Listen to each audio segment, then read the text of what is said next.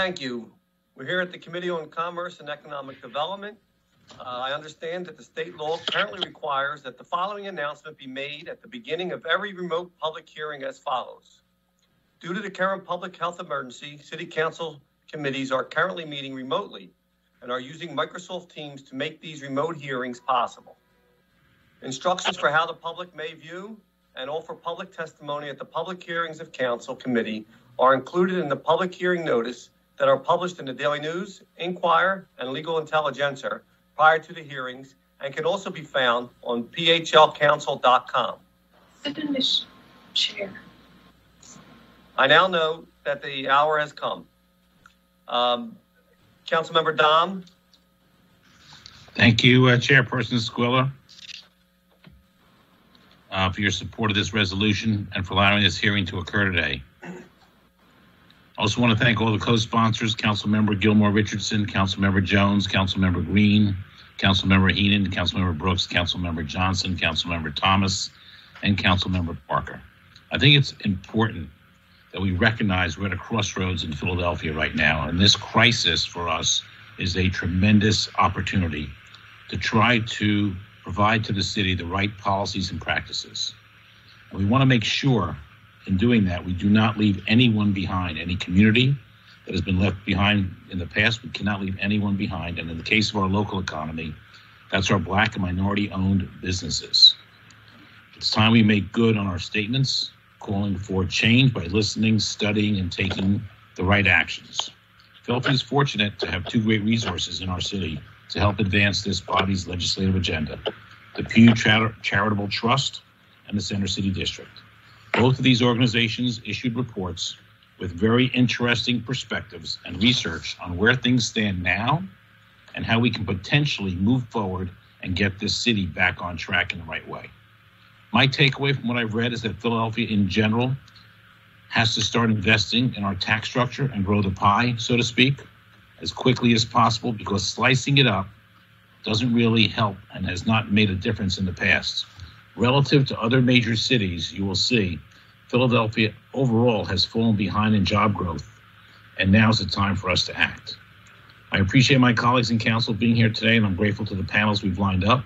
This is an opportunity for my colleagues and Philadelphians in general to listen to what the research is showing us and what the experiences of our business leaders in our communities are telling us. So thank you for being here today, and thank you, Mr. Chairman. Thank you, Councilmember Dom. Mr. McMonagle, will you please call the roll and take attendance? Members, please say whether you're present and say a few words so your image will be displayed on screen when you speak. Sean, you're muted. Sorry about that. Councilman Squilla. Present. Councilman Dom. Present. Councilwoman Brooks. Present. Councilwoman Gaultier. Councilwoman Gilmore Richardson. Good afternoon. Thank you. I'm here. Councilman Green. I'm present. Looking forward to the conversation. Councilman Johnson. Councilman Jones.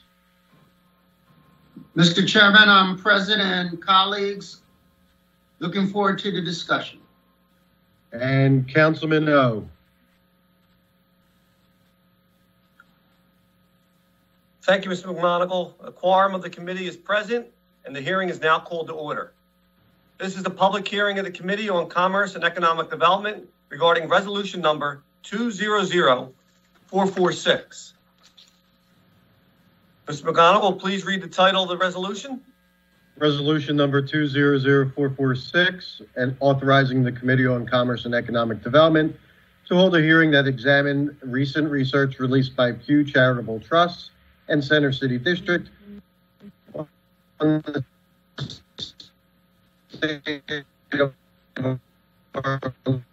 John. Business economy, the role of our Black-owned and minority-owned businesses play in the city's economy, and the impact of COVID-19 on these businesses. John? Did I break up? Yes. I don't know. Did I break up? Yes. All right. Can you see me now? All right, try it again. I'm only 10 feet from you. All right, resolution number 200446, authorizing the Committee on Commerce and Economic Development to hold a hearing that examines recent research released by Pew Charitable Trusts and Center City District on the state of our local business economy, the role our Black-owned and minority-owned businesses play in the city's economy, and the impact of COVID-19 on these businesses. Okay, that was better. Thank you very much. Before we begin the hearing, testimony from the witnesses we have for today, everyone who has been invited to the meeting to testify should be aware that the public hearing is being recorded. Because the hearing is public, participants and viewers have no reasonable expectation of privacy. By continuing to be in the meeting, you are consenting to being recorded. Additionally, prior to recognizing members for the questions or comments they have for witnesses, I will note for the record at this time that they will use the chat feature available in Microsoft Teams to allow members to signify that they wish to be recognized in order to comply with the Sunshine Act, and the chat feature must only be used for this purpose. Thank you. We heard Councilmember Dom's introduction. So, Ms. McGonigal, will you please call the first panel or witnesses who have to testify this afternoon on resolution number 200466?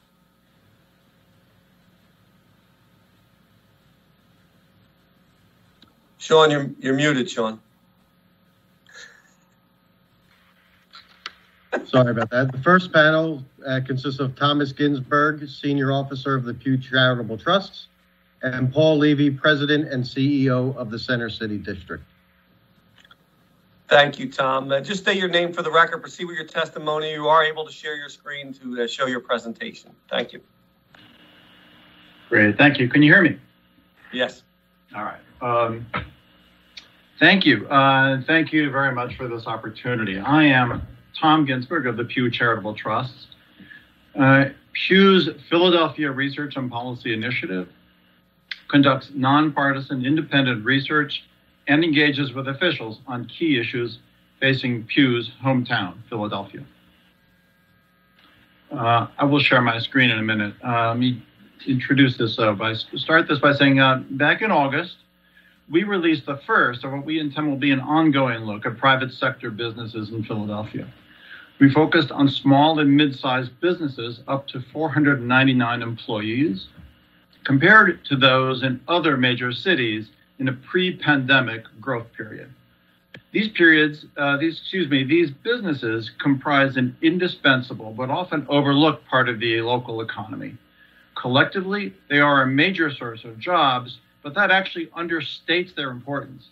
This business cohort is where a majority of people get their first paying jobs. They are providers of goods, services, amenities, and atmosphere. They are neighborhood and community institutions. They build wealth and put assets into the hands of local residents, families, and communities. They are more likely than big companies to be owned and run by people of color. They form the ecosystem from which the next Comcast may emerge, and they tend to be affected by local policies and conditions more than big companies are, making it important for local policymakers to understand them. Our research found that small and mid-sized businesses, I'll sometimes slip into calling them SMBs, just so you know, in Philadelphia, at last count before the pandemic, were operating around 23,000 establishments. That was the highest number we saw since at least 1990. Establishments were multiplying in commercial zones outside Center City.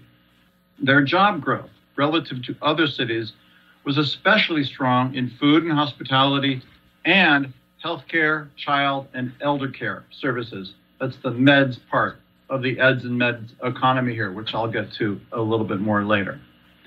At the same time, we found that pre-COVID Philadelphia had been underperforming 12 other cities we studied on a variety of measurements of small business activity at last count in 2017. SMB's share of the city labor force in 2017 was around 39%, below 4 in 10 jobs, and had been falling. In contrast, the median city we looked at was 44% and rising. In other words, SMB net job growth here was growing, but not as much as at large companies here, and not as much as they were in the other cities we looked at. I'm going to share my screen now here. Wish me luck.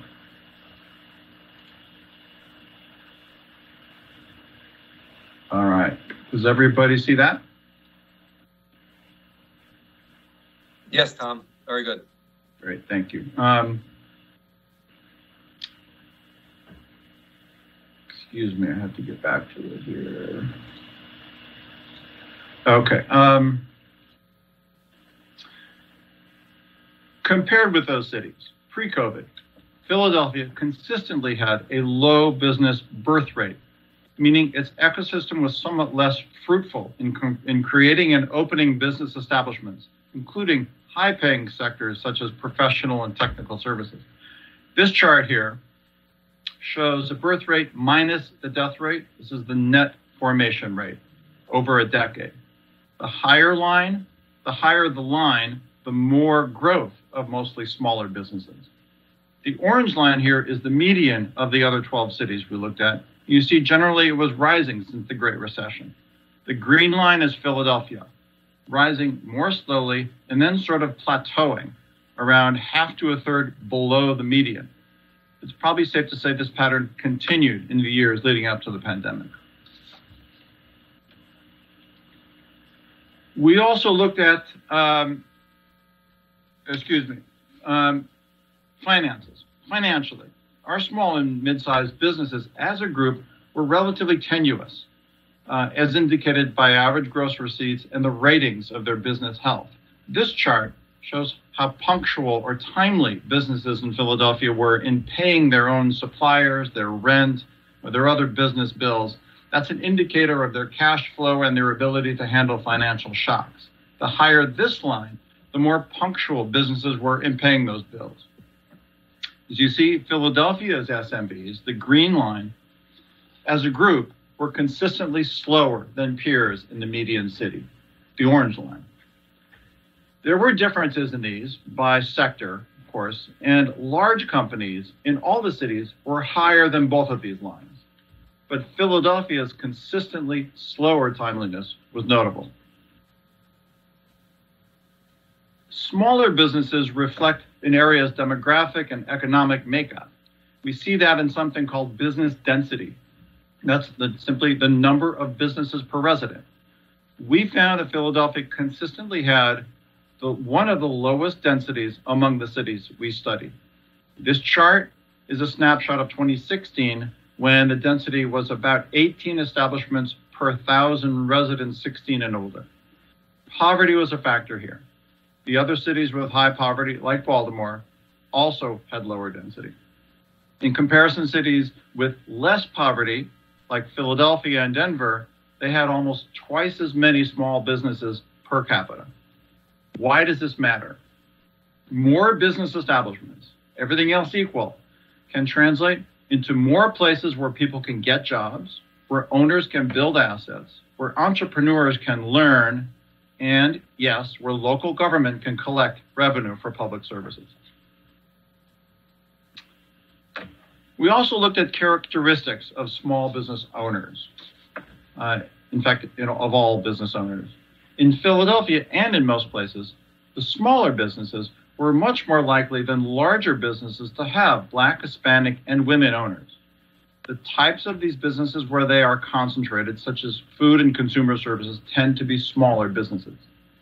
The data illustrates this difference pretty starkly for businesses that had employees versus those that had zero employees, such as independent contracting businesses. Sometimes it includes gig workers, for example.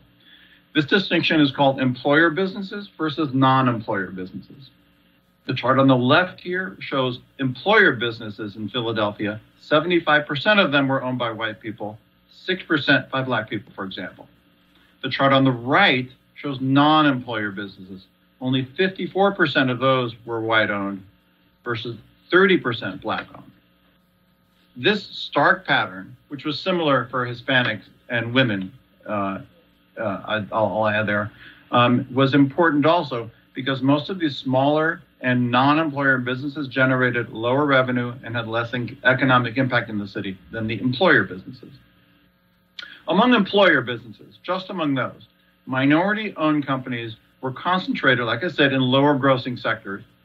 In the latest pre-COVID data that we had, Philadelphia's Black-owned businesses had an average $854,000 in annual sales. Hispanic-owned had an average $1.2 million in average sales. In contrast, the average white-owned business took in 2 to 3 times as much, $2.6 million on average. As the city talks about recovery now, this is one of the baseline realities that we'll have to contend with. Our report has another set of numbers looking at people identifying themselves as self-employed owners of small businesses. That's with or without employees. A lot of these are mom and pop corridor businesses, and sometimes these are considered an indicator of entrepreneurism in the population. We found that Philadelphians of all races and genders, including white men, trailed the other cities in self-employment. In other words, Philadelphians overall, by this measure, are somewhat less entrepreneurial than their peers in other cities. Our report also looks at where SMBs primarily sell their goods and services. Within the region, which is known by economists as a local traded or local-oriented business, or beyond this region to others around the country or even around the world, which is known as traded. This matters because serving a wider or higher value market outside of the home area can enable a business to grow and bring money back here that otherwise wouldn't have been here. We found a relatively large share of small businesses, 81% in Philadelphia, were locally focused, such as restaurants and doctors' offices. And 19% were national or globally traded. That includes engineers, financial firms, things such as that. In high growth places like Denver or San Francisco, the split was closer to 65-35, as this chart shows. If I get my thing out of the way.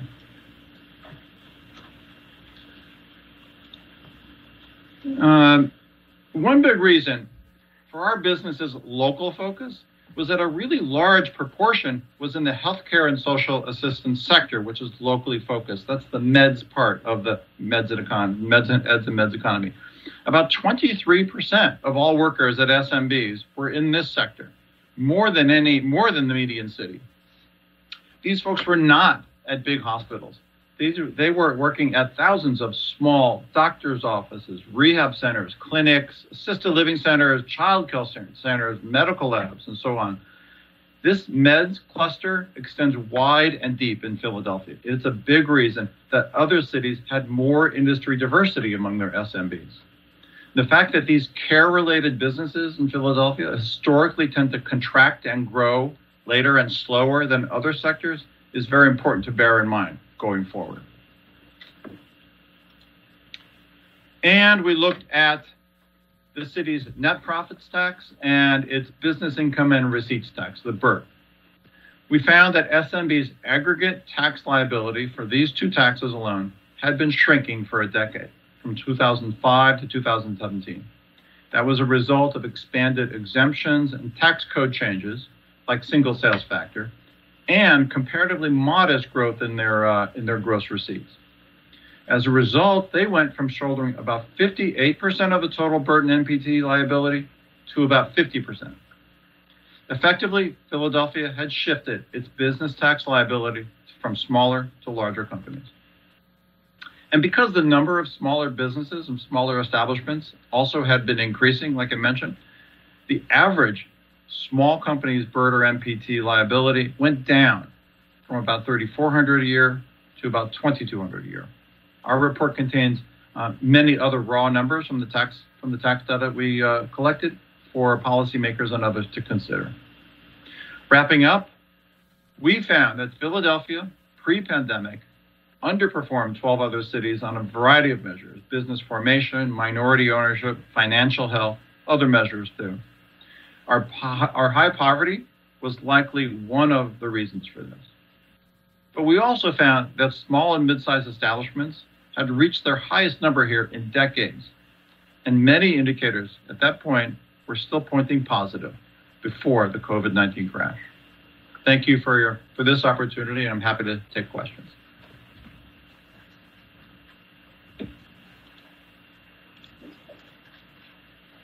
Thank you very much. Great presentation. I thought there was an echo there, but a great presentation. During the process, and I know now we see some positive changes, do we foresee that as the fall comes that we would go back down?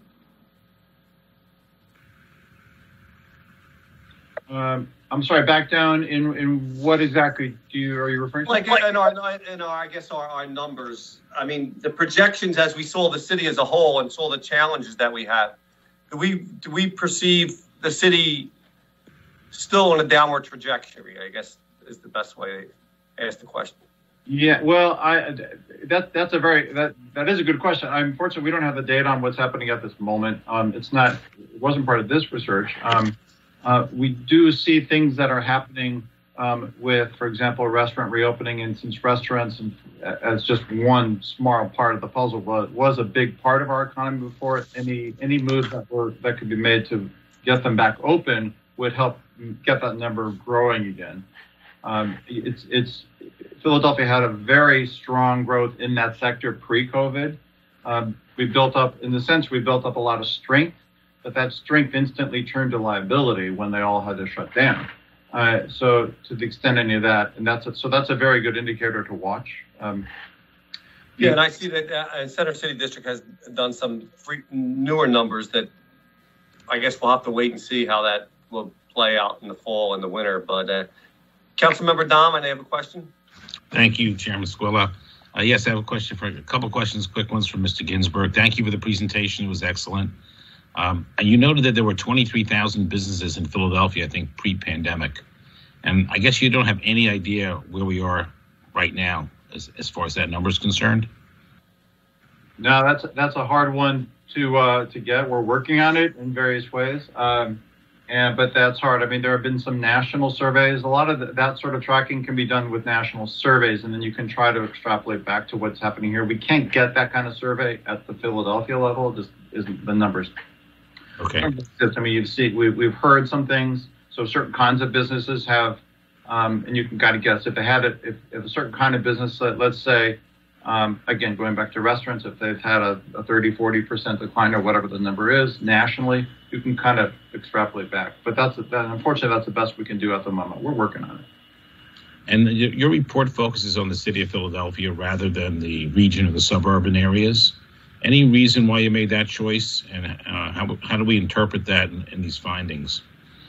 Yeah, for sure. Well, the economy absolutely is regional. It extends over city borders. Our report has some measures about the region, but our team at Pew was expressly set up to study issues affecting the city. That's what I've been instructed to do. That's what we're told to focus on. So that's why we focus on it. On this particular topic, I would also add that smaller and local businesses tend to be affected by local conditions and policies more than larger ones. So on this topic, it's reasonable to focus on what happens within a policy territory, like the city of Philadelphia. Okay. Two more quick ones.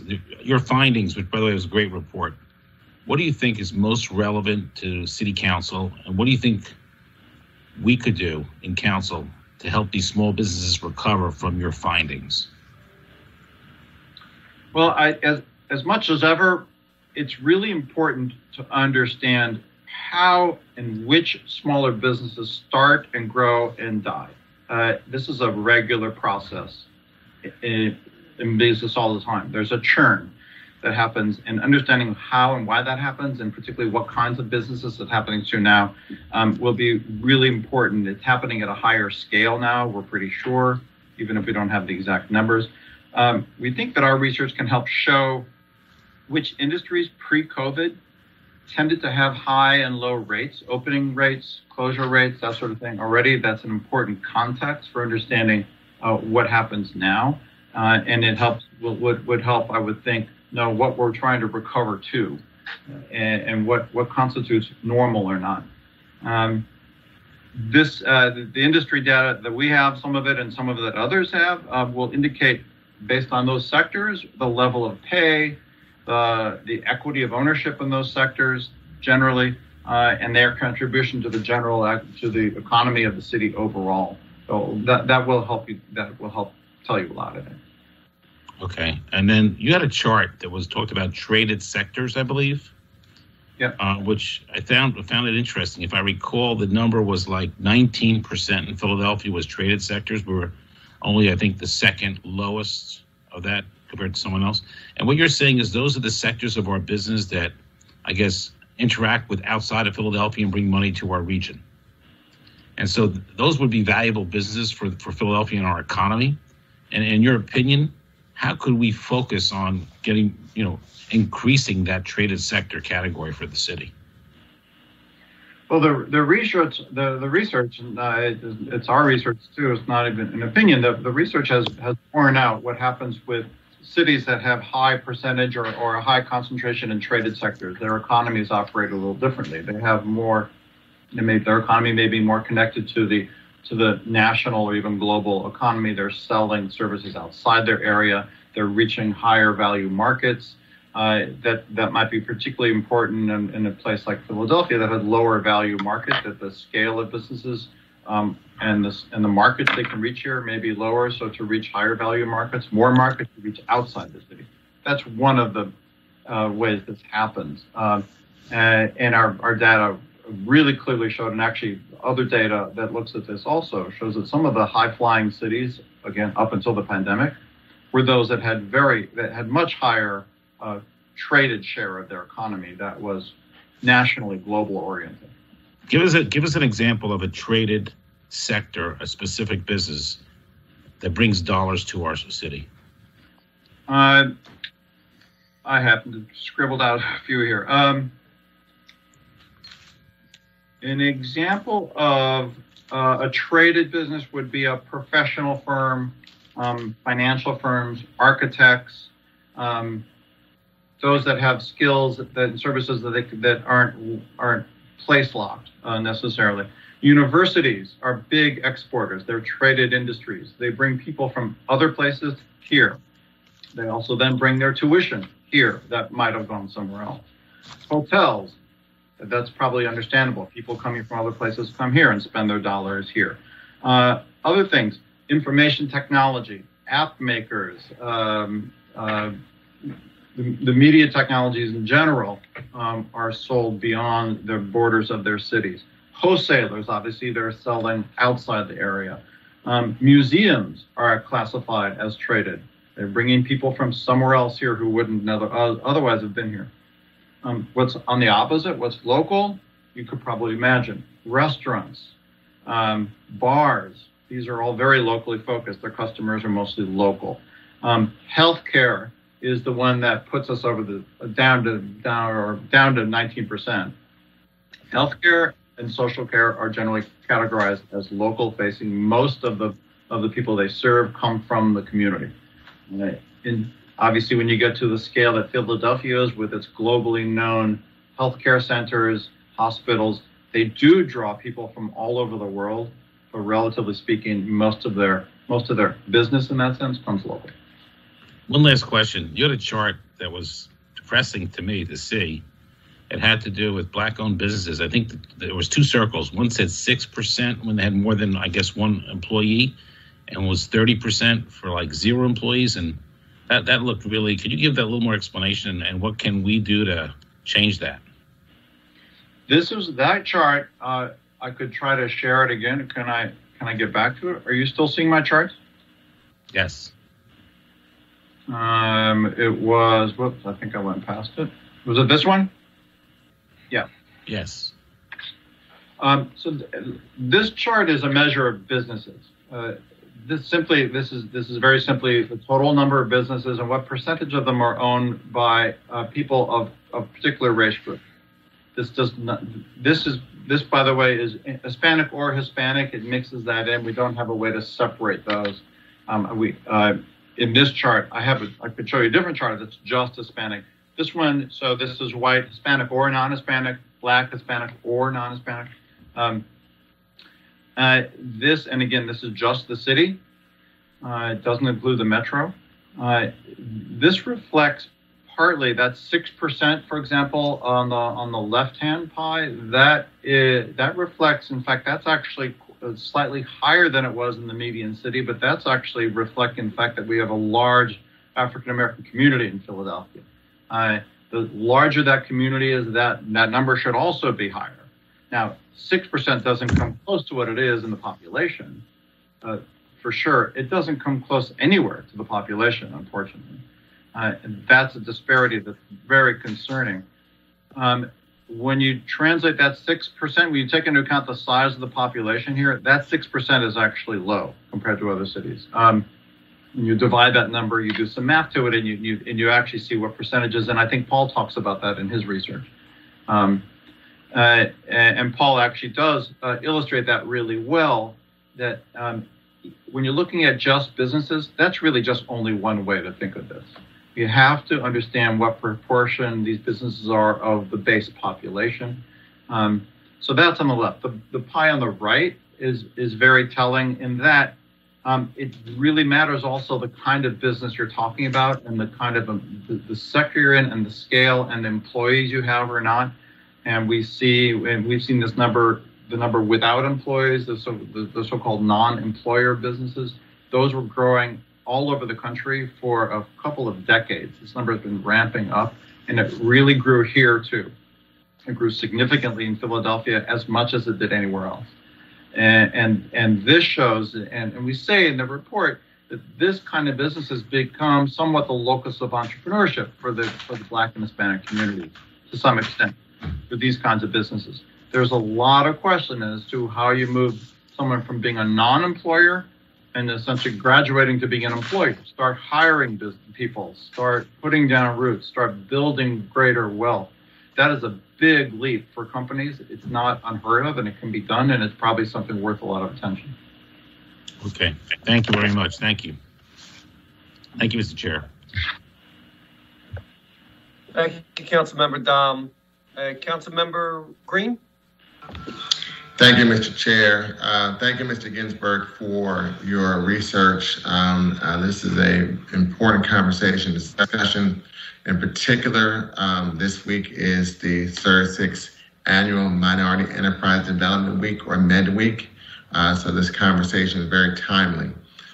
Beyond just the reporting of numbers and the data, in your work in doing this research, did you find additional resources that other cities that had higher levels of successful businesses of color had that the city of Philadelphia does not have in reference to technical assistance, access to credit, or other types of investments or opportunities that were provided by either the public or the private sector in those other jurisdictions that are lacking or not at the same level here in the city of Philadelphia?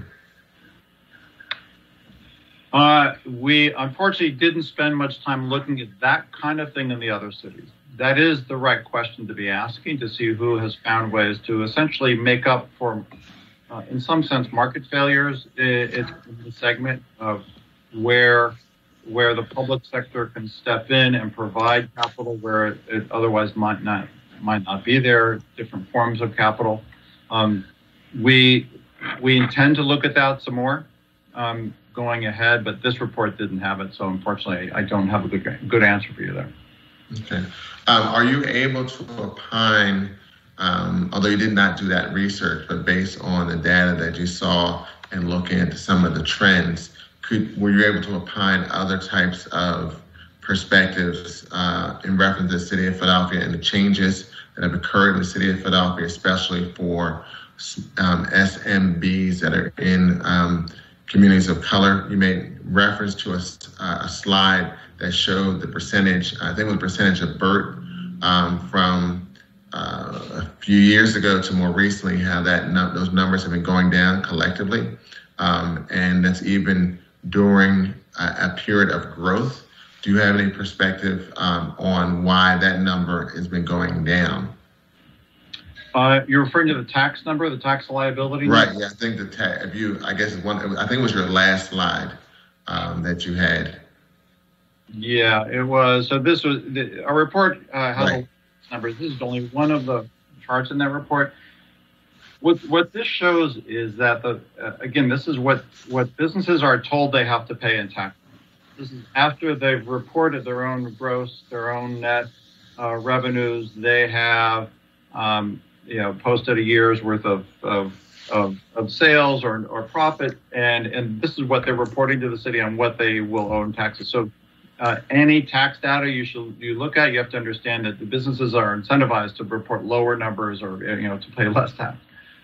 Even so, the changes over the period we looked at here, this was the period 2005 to 7, which is an average of those years, up to 2015-17, again, an average of those years.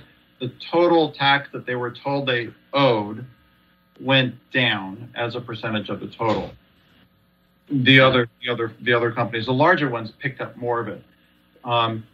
This was, from what we could tell, was a direct result of a few things happening. The tax code changed. City council changed the code.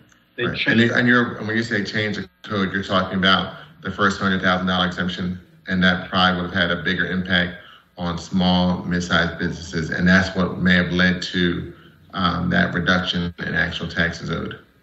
Absolutely, that's absolutely one of the factors. I can't say how much of a factor it was, but it absolutely was one of them. The city also changed the way businesses should calculate their taxes, called single sales factor. It changed the formula that they're supposed to use. There were a few other smaller changes that were made, and at the same time, we did see a slight, actually only a relatively modest growth in what they reported to be their gross sales over time. This was before those exemptions took effect. So some of that it was an underlying change in their own financial and their business condition, their business health. The result was that the total liability, the total pot that Philadelphia takes from small businesses decreased down to 50%. And that again is just burden NPT. Does not include commercial property tax they may have paid, UNO that they might have paid, sales tax that they paid to the state, remit to the state, things like that. A lot of other things happening here. This number, you could slice this number in a lot of different ways. They did report changes in their gross receipts that you see were, like I said, they were sort of modestly growing compared to what large companies reported. Their gross receipts more than doubled over that period, reported gross receipts. Okay. I know in the past when I've either worked with you or with Larry Eichel from Pew and regarding your studies, you tend to do a follow-up to dive into some additional information that may have come out of initial study. Do you plan to do that for this type of work? Yes, we have something in the works now. We are looking at policy and regulatory moves that cities made in the immediate COVID period. What did they do with their business regulations? I don't have a completion time for that, and even in ETA. And we also intend to go back and look at the financing and the access to capital question for small. Right, because those are questions. Access to credit has been an issue for some time, as well as technical assistance. But I think something that would be very helpful in reference to this initial research, because clearly the information provided are information that if you would ask most people that have been involved in this space for a few years or for a long time period, could give you anecdotal perspective and are not surprised at all by this information.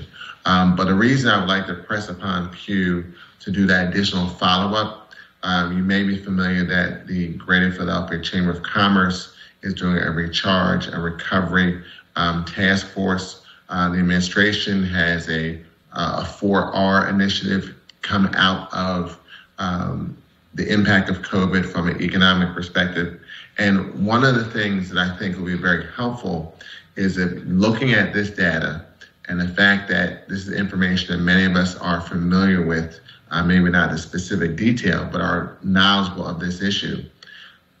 Providing some information and research, especially what has happened in other jurisdictions, that if additional investment is made both on the public or private sector, how that can provide the opportunities for growth in SMBs, especially those that are they're owned by African American constituents as well as Latin constituents in the city of Philadelphia.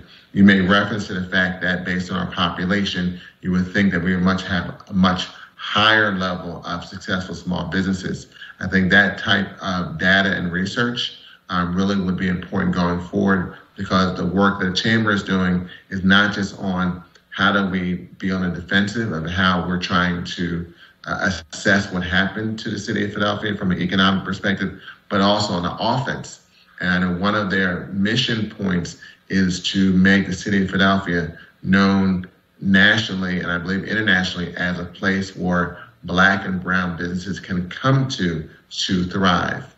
In order for that type of statement to be realistic, there's going to have to be certain action steps taken both in the public sector and the private sector to help that growth. And to the extent that your research can identify what other jurisdictions have done to help make that feasible, I think it'd be very helpful to go be on the offensive and really use and grow our local economy, especially people of color in our city, to grow and also attract entrepreneurs to the city of Philadelphia. When I think about cities like Atlanta, which has had a historical, strong African-American business community, but Atlanta has also done some things in other sectors in reference to entertainment and music, as well as film. If you go back 30 years, they really had no type of industry in that regard. But over a period of time, cooperation at the local level from Mayor Shirley Franklin to Mayor Kasim Reed to now Mayor Keisha Lance Bottoms, as well as past governors working together to create some of the tax and regulatory incentives to grow that industry, which now you can't see any film or TV show, especially TV, we don't see made in Atlanta. So they were able to create that through policy, and now people go to that city looking for opportunities in reference to film and music, similar to you had in New York and LA. So for the Chamber to be successful in doing what it's trying to do, that type of information and data of what other jurisdictions have been able to do in growing and attracting businesses to help them grow will be helpful for the city. Yeah. Thank you, Mr. Chair. Thank you, Councilmember Green. Councilmember Gilmore Richardson. Thank you so much, Mr. Chair, and thank you, Mr. Ginsburg, for all of your work and for this really important report. And I just wanted to quickly echo the sentiments of my colleague, Councilmember Green, on the importance of ensuring that we are supporting public and private partnerships to further assist the small business and medium business community in Philadelphia. But I wanted to go back to some questions that I had upon reviewing the report, specifically around some of the categories where Philadelphia is lagging. And I know that my colleague, Councilmember Dom, already mentioned the in-traded category, but we're also lagging in the supply chain category. So we have put an important focus on growing local contracting lately, particularly around some of the procurement efforts that we've had in response to COVID-19. But if the vast majority of our businesses are direct to consumer, are there other programs we need to create more growth in this particular category? The strategies for growing supply chain part of the economy are varied, and they depend really much on the type of industry you're in. If you run a restaurant, what are your possibilities for serving not just retail customers, but perhaps taking your best dish and turning around and making it, you resell it to a grocery store who then packages it and resells. I mean, that would be supply chain.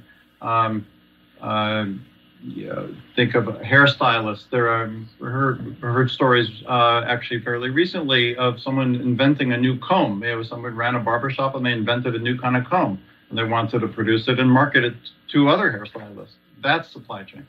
So there are ways to, in a sense, pivot from a current B2C focus to a B2B focus. Those are hard. Those are hard to do. They take technology, they take knowledge, a lot of expanded, a lot of learning curve for folks who may not have done that.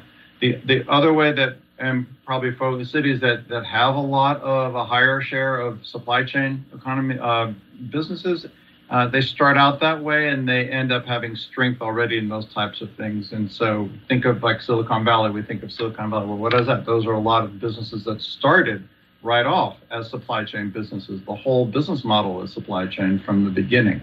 That's a different challenge. That's a matter of education. That's a matter of training from the beginning. That's a matter of equity capital to invest in those kinds of businesses.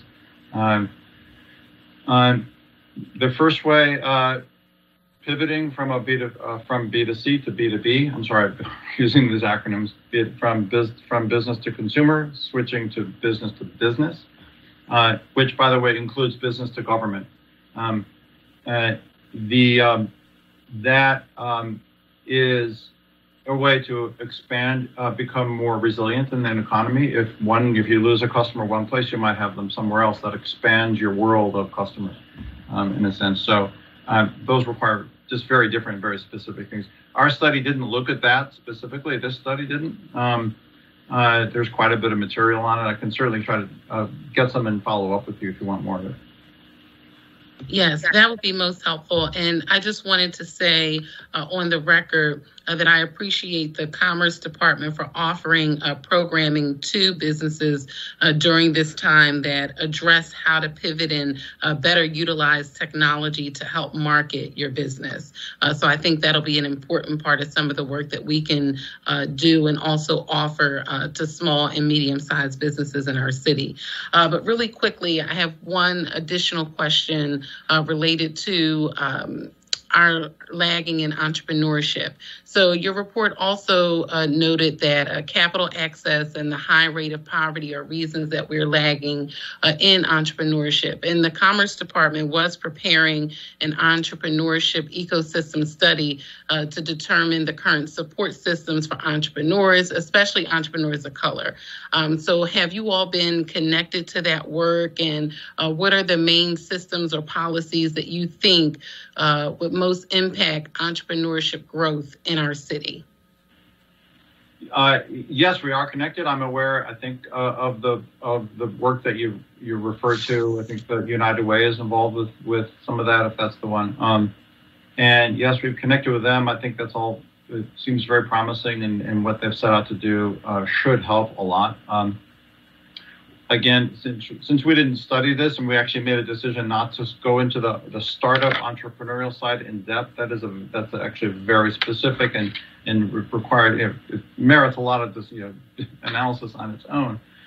I could say that what other research has found, Kauffman Institute for one has done a lot of this research. What they have found is one of the biggest distinguishing factors from one city to another or from one metro area to another when it comes to startup rates is very simply the level of education and the amount of people in the population who have higher education of any kind.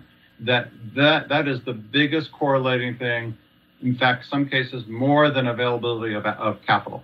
It is how much education you have in the population, and that means that the implication there is what you're doing is you're building from what you have. You're not attracting businesses from other places. Places that have the education there do better in that regard. So Philadelphia has had a relatively low percentage of its population college educated for a while. And that is one of the many factors behind what we see in these numbers. Okay, thank you so much. Thank you, Mr. Chair. It makes sense. Thank you, Councilmember Gilmore Richardson. Councilmember Jones? Thank you, Mr. Chairman. and thank you for pulling together this important body of work.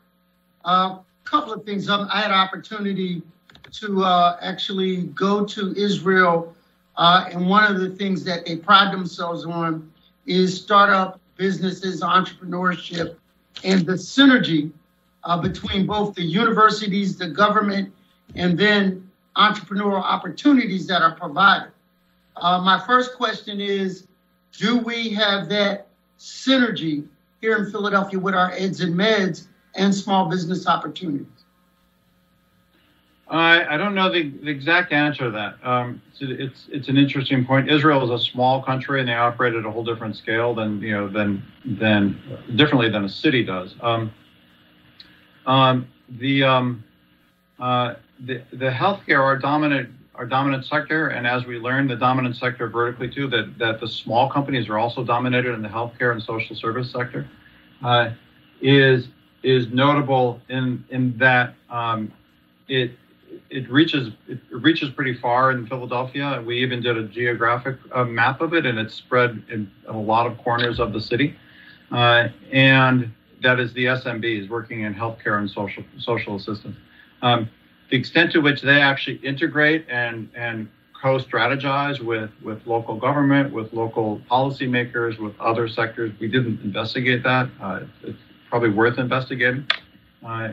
Since it is our strongest sector in comparison to the other cities, it's certainly strong. That certainly would merit some of that, I would think.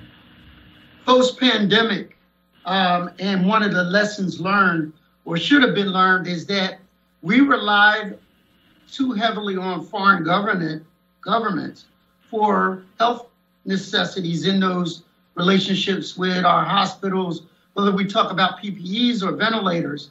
Should there be a strategy so that never happens again, and that we locally source some of those kinds of opportunities to distribute and have supplied those types of essential post-COVID-19, because the way Mother Nature plays, there'll be a COVID 20 and 21 that we need to be braced for. So are there lessons learned on how to generate local opportunities for post-COVID businesses? And what do I mean? Not just by PPEs, but the whole idea of how we do microbial treatment, cleaning, maintenance has changed drastically. SEPTA alone went from one cleaning of their trains to 3 a day. And that janitor that used to clean it with a mop and a bucket and a rag in their back pocket no longer does that. And are we looking at companies that can take advantage of the evolution of businesses since COVID? It's an interesting idea. Every crisis, among other things, creates opportunities for sure, and for businesses that can capitalize on that and hire, and that's certainly a possibility. We didn't look at it in any detail like that. We didn't look at what's happening in the COVID period. One of the things we do find in the data coming up to 2017 was Philadelphia's manufacturing capacity had really deteriorated a lot. This is obviously an old story, but we found in the data that it just continued. And in fact, other cities turned around their manufacturing sectors more than we did after the Great Recession. So just to respond to your point about manufacturing PPE equipment, that requires a manufacturing base that exists. We just looked at the city, and what we saw is Philadelphia's manufacturing capacity did not recover like others did. So is that the right place to put the emphasis? Does that mean it needs more help, or that means maybe you better serve somewhere else? I don't know. We also found in our report that Philadelphia is, and this is also no surprise, We are a leader in biotechnology and in other forms at the higher, at the other end of the healthcare spectrum, of that part of the. Obviously, that serves a different worker base that doesn't provide jobs the same way to the. So what about COVID testing, labs, things like that? We didn't look at that specific function, that specific capacity. We don't have that. We didn't look at that. Could take a look and get back to you. So I'll move on, but let's go with commercial corridors versus Center City. It's my understanding that restaurants in Center City are coming back, but coming back slowly. Is that correct? I'm going to defer to my friend Paul Levy. He would know that much better than me. And I just got off of the phone with one of my friends in Main Street, Manayunk. They, since COVID and since the city's restrictions have eased a bit, they've taken full advantage of outdoor dining, similar to what they're doing in media when they close streets. And they, to the point, Mr. Chairman and colleagues, that they want to expand the regulations and make permanent certain closures so that they can continue that trend of outdoor dining. So in one way, the Center City loss, forgive me, Paul Levy, is Main Street's gain.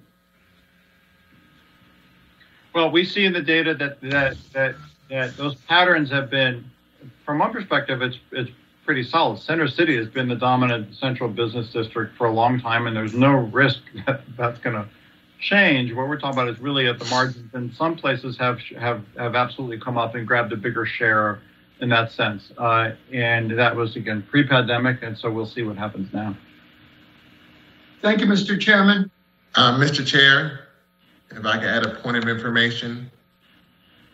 Yeah, Councilmember Green. Yeah, Councilmember Jones talked about cleaning and other type of sanitation initiatives that have created some opportunities for businesses, especially African-American owned businesses.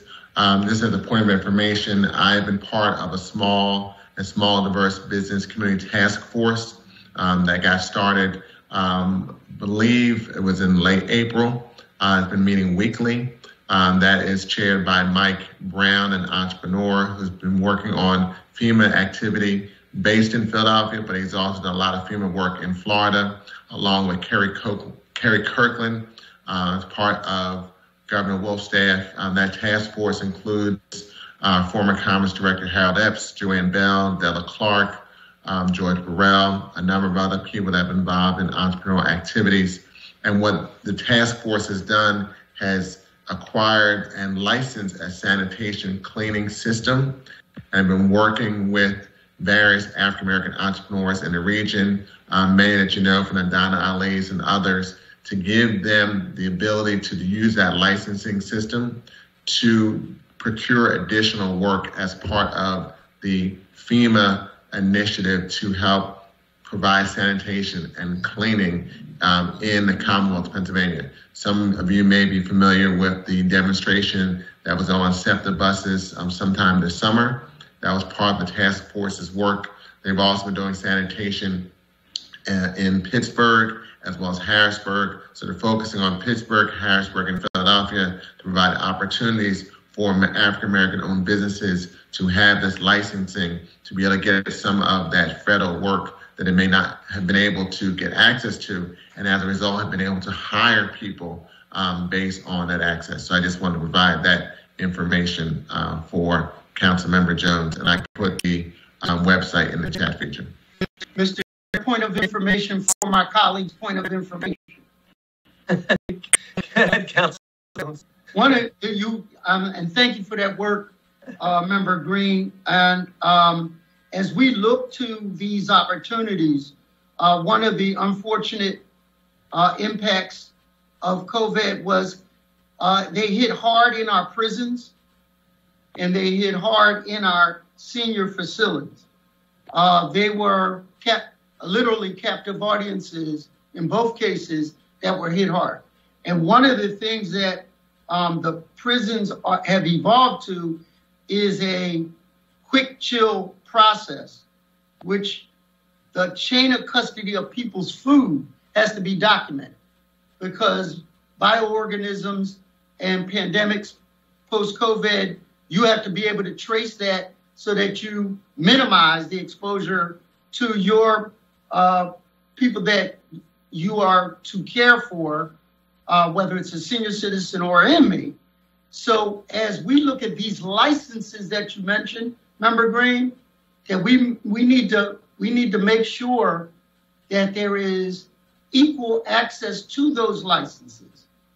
Because in the quick chill instance, there's only a couple of universities that certify companies in that process. So if you aren't certified in that process, you can't bid on that work. And so we have to constantly be vigilant to make sure that you don't create monopolies on technology and processes. So thank you, Member Green, for bringing that up. Thank you. Thank you, Council Member. Is there any other questions pertaining to that presentation? Seeing none, Mr. McMonagle, do you want to call the next presenter? Yes, our second panel consists of Sylvie Gallier-Howard. Wait. I think we have Paul Levy. Oh, I apologize, Paul. Paul, just state your name for the record and then proceed with your presentation. Sure. I've shared my screen. Do you see it at this point? Yes, we do. Okay. My name is Paul Levy, President of the Center City District, and thank you very much for this opportunity. And Councilman Green, I hope to answer a couple of the questions and also the ones that you raised, Councilman Squilla. I'll do this very quickly because we've looked at very similar data, but we looked at it from a different perspective from the Pew work. And so we looked at business density, particularly in the city, and compared it to several other cities. We analyzed the total number of firms in Philadelphia plus the number of Black, Hispanic, Asian, and white firms, and then compared it to 4 other cities, including Atlanta.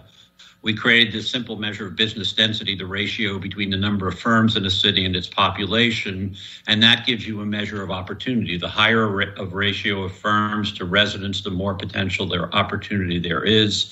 And then we look specifically at the ratio of Black-owned firms to the Black residents, as well as Hispanic and Asian.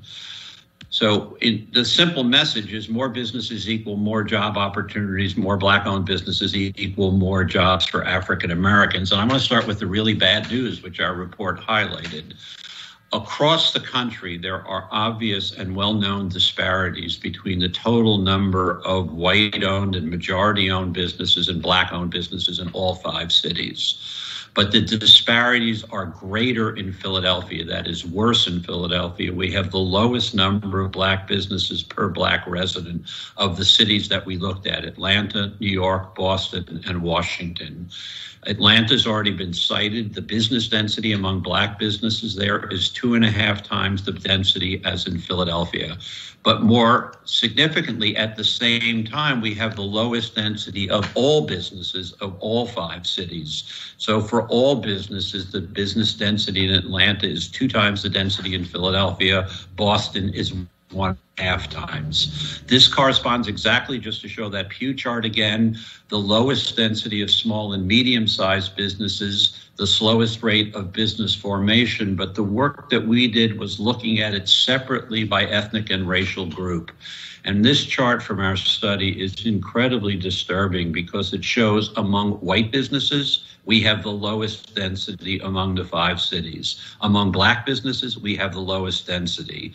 Among Asian businesses, our number of Asian businesses is slightly ahead of Boston, as you can see, but behind the 3 other cities. Similarly, Hispanic businesses trail. This then translates into the fact that all of our businesses lag in average revenues. That means they make less money than comparable businesses in other cities. They trail in number of employees, which means they create fewer jobs. We have less business density in the city as compared to the suburbs. Atlanta has 140% the density of businesses in the city versus the suburb.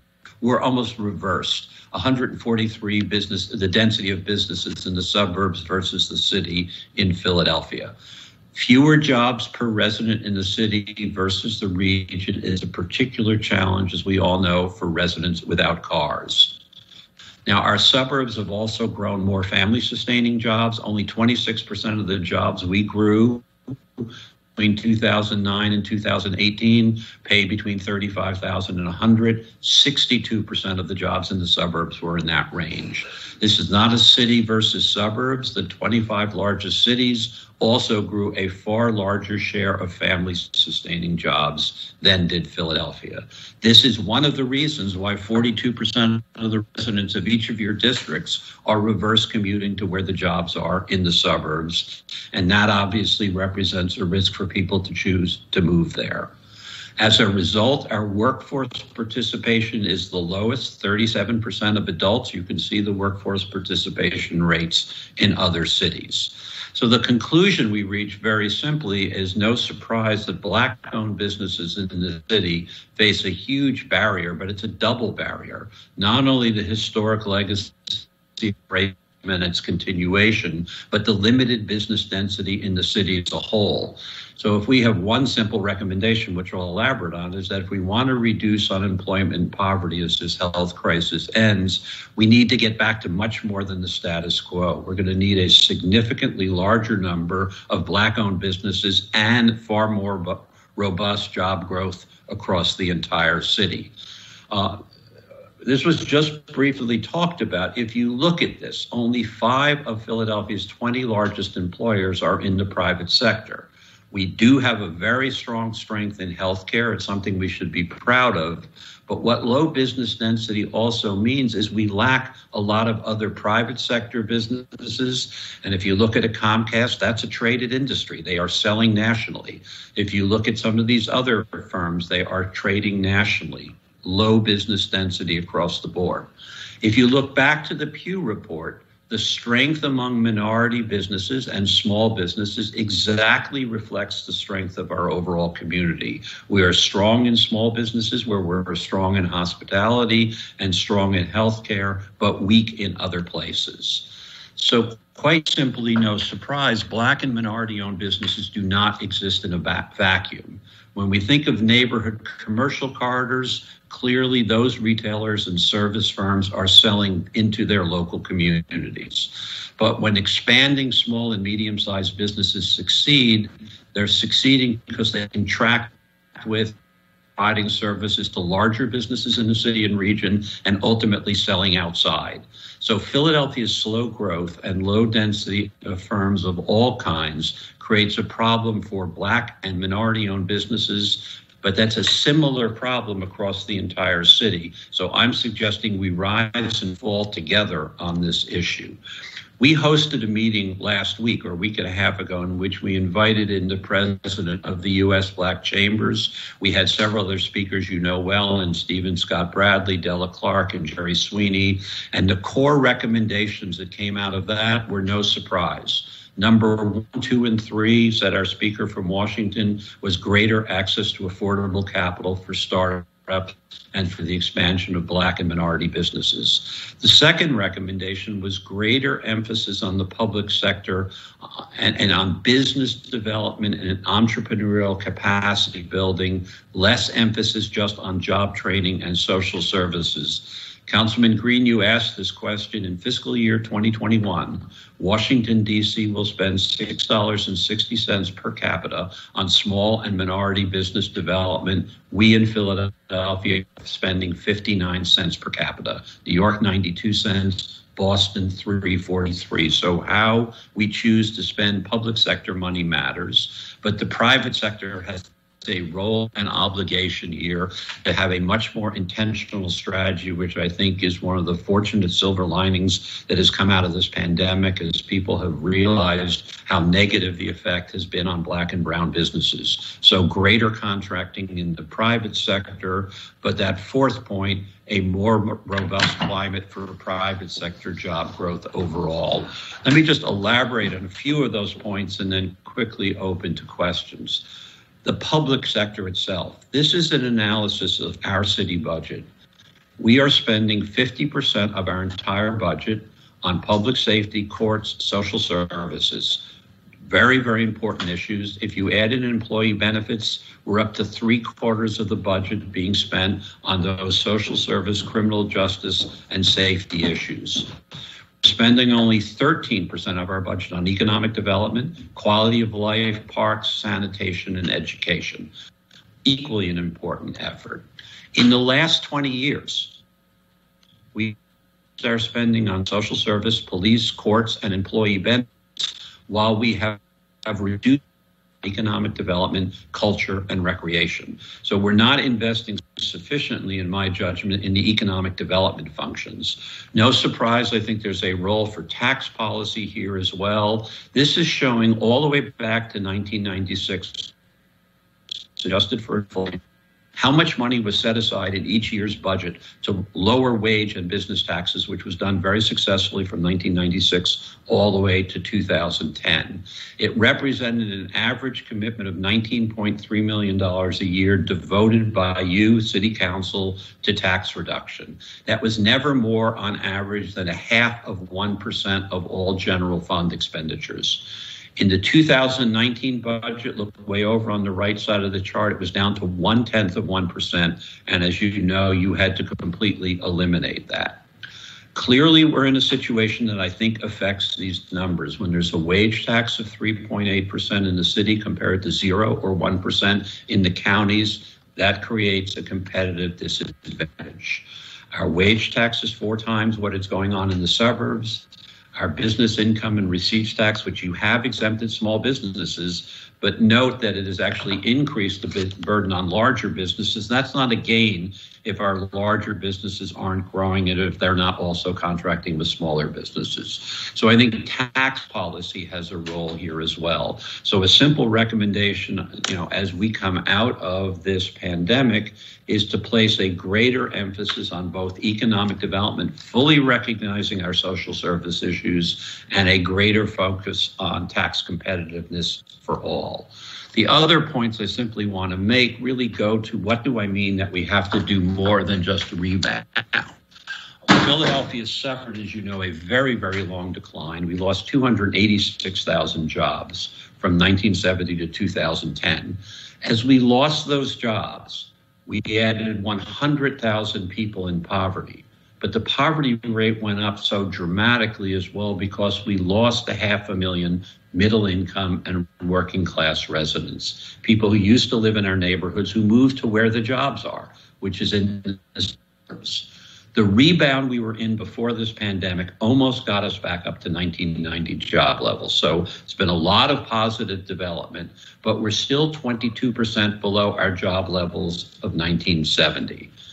Boston and New York also lost about the same amount of manufacturing jobs we did. Boston today, just before the pandemic, was 27% above their 1970 job levels. New York, 17% above their 1970 job levels. Philadelphia down 22%. This ought to be a reason for extraordinary impatience on all of our parts. Because we failed to replace those manufacturing jobs, that to me is one of the primary reasons why we have this dubious distinction of the highest poverty rate of the 10 largest American cities. I don't have to tell each of you that in some of your districts, the poverty rate rises above 40%. Quite simply, poverty is not a failing of people in poverty. It's an educational issue, but it's also a failure of Philadelphia to produce enough jobs and to create enough new firms. Small business development, medium-sized business development is a poverty reduction strategy. We did it really well coming out of the recession We grew at 1.5% a year, but look at the 26 other largest American cities. They grew at the rate of 2.4% a year. We grew, but we grew slowly. In March, we were entering our 11th straight year of job growth. We had added 84,000, almost 85,000 jobs, and we started very strongly, and then came the pandemic.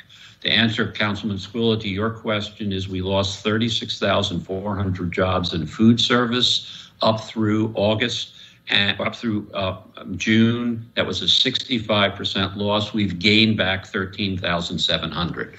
So we are, as you can see in the blue line, slowly gaining back jobs citywide, but we have not gotten back up to where we were in March, and we can't simply rest there. We obviously need much greater small business development and large business development. So I'll end here. That just as Black businesses face a double challenge, so does Philadelphia in recovery. We need to rebound, but we need to grow faster and more inclusively than we did in the last decade. That means a much greater growth of Black-owned businesses, Brown-owned businesses, and business of all kinds. And I think we as a city need to commit to make job growth job number one for all of us. So let me stop there and just open to questions. Thank you very much for this opportunity. Thank you, Paul, for that presentation, and thank you for answering my questions. Right. Obviously, we see the gain, but again, I think how that gain, will it continue? Will it subside depending on how the fall and winter goes, whether the virus or flu season comes back stronger? I think the challenges will still remain. So right. We're still in doubt, but I think this is very helpful in moving forward on how we're going to proceed. Councilmember Gilmore Richardson. Thank you so much, Mr. Chairman. And thank you, Paul, so much for that very compelling testimony. And I just wanted to go back to something you noted in your presentation around Philadelphia having the lowest percentage of residents who work full-time, as well as the largest percentage of people who do not work. And then also compare that to number 2 of your recommendations list as a result of the meeting you had last week with some of the African-American business leaders around placing a greater emphasis in the public sector on business development and entrepreneurial capacity building, but less on job training and social services. Can you talk more about that? Because for me, I feel as though workforce development will be a very important part to how we, help individuals reskill and upskill as we move through and beyond COVID-19. So could you just talk about that a little more for me? Sure. I think, again, the emphasis that came clearly from all 3 speakers was access to capital is number 1. That is, and as I said, Ron Busby from Washington said that was number 1, 2, and 3. I mean, clearly that is the paramount issue at this moment, not only for startups, but for businesses to expand. That second point, as you may recognize, was one that Della Clark makes very frequently. She wasn't necessarily criticizing job training, but I think what she was saying is if we only look at this as job training and don't have a growing base of jobs, we're preparing people for jobs that aren't here. So I don't want to suggest it's an either or, but to say when you saw those numbers of how much more now, Washington has in its own way the advantage of having both minority contracting at the city level and at the national level. What Atlanta has that we don't have is a much more robust private sector that's made a stronger commitment to minority contracting as well. But my basic point, and I think this point of those speakers, was not that job training doesn't matter, but if you only focus on job training without a parallel or frankly greater emphasis on business development, we're preparing people to take jobs in the suburbs at this point. Right. And that's going to be each of your constituents is moving away to those opportunities. So it was really a call for exactly what this hearing is about, which is how do we grow more Black, Brown, minority-owned businesses in the city? Okay, thank you for that response, because my follow-up for that is, how are we looking at the new data and research around the labor market indicators that we'll see to try to help grow businesses in those industries? Is that currently happening? You know, I'll let Sylvie answer the question exactly how the city's looking at that, but clearly there is there's several different ways to look at this. You can train for the jobs that we know we have in this city, or you can also say, what are those industries we want to attract that pay family sustaining jobs that are in the region that we want to get here? I think we need to do both. I mean, I think we need to be attracting businesses and training for them. But my core point here is, when you have slow job growth, when you have low business density, if you're only spending money on job training, we're not solving the problem we have. Thank you so much. And just one last question, because you mentioned also in those recommendations that capital access and local support for minority firms will be crucial, right? So you know that we've been working really hard to ensure strong access to capital and opportunities throughout the emergency business relief programs in the city. But have you seen any preliminary data on the effectiveness of these programs in keeping minority-owned businesses open? And really, with our limited ability to invest in new programs due to what we know will be extraordinary budget constraints, can you recommend ways to improve those type of programs or policies, or any tax incentives that we already have to ensure we are meeting the needs of business owners of color? Sure. Well, the first answer is the only local data is available up through August. We don't yet know September. And, I think the numbers across the board are suggesting, that I would say we're halfway through recovery. Just take restaurant and food services, we were down 65%. We're maybe now back up at probably 60 to 70% capacity before. So we're on a rebound, but it's a fragile rebound, as we said in the report we put out there. I think on the issue, let me get back to you in terms of looking, because we've been starting to look at what other cities are doing well. And that was one of the things that I think Ron Busby was very helpful from the Black Chambers to say, here are examples of cities that Philadelphia can learn from. Okay, thank you so much. I'll definitely be interested in receiving that information. Thank you. I think that'll be vitally important to have as we move into our next budget season. Right. Thank you so much. Thank you, members, and Gilmore Richardson. Council Member Alan Dom. Thank you, Mr. Chairman, and thank you, Paul, for your presentation. A couple quick questions for you. I just want to make sure that we're really clear. In your study, you looked at 5 different cities, I guess. Right. And some of the numbers are just shocking to me. That there's a chart you have, I guess, shows the disparities in the business density, number of businesses per resident, and I think Atlanta has black-owned businesses at 4.7. Is that per thousand? That's correct. Yeah. And we're at 1.8. We're like 2.5 times. It's really low compared to these other cities. But then we're also, compared to overall businesses, they're at 24.6 and we're at 12.1. So I guess this chart, which is what you've been saying, is the messaging is we're really bad in the minority business, but we're really bad across the board. This is just across the board problem. Yeah, I think we went into this study clearly knowing there was a national problem of disparity of the volume of black and brown owned businesses compared to the overall number of businesses in any city. We were startled to find how Philadelphia, we picked 5 East Coast cities.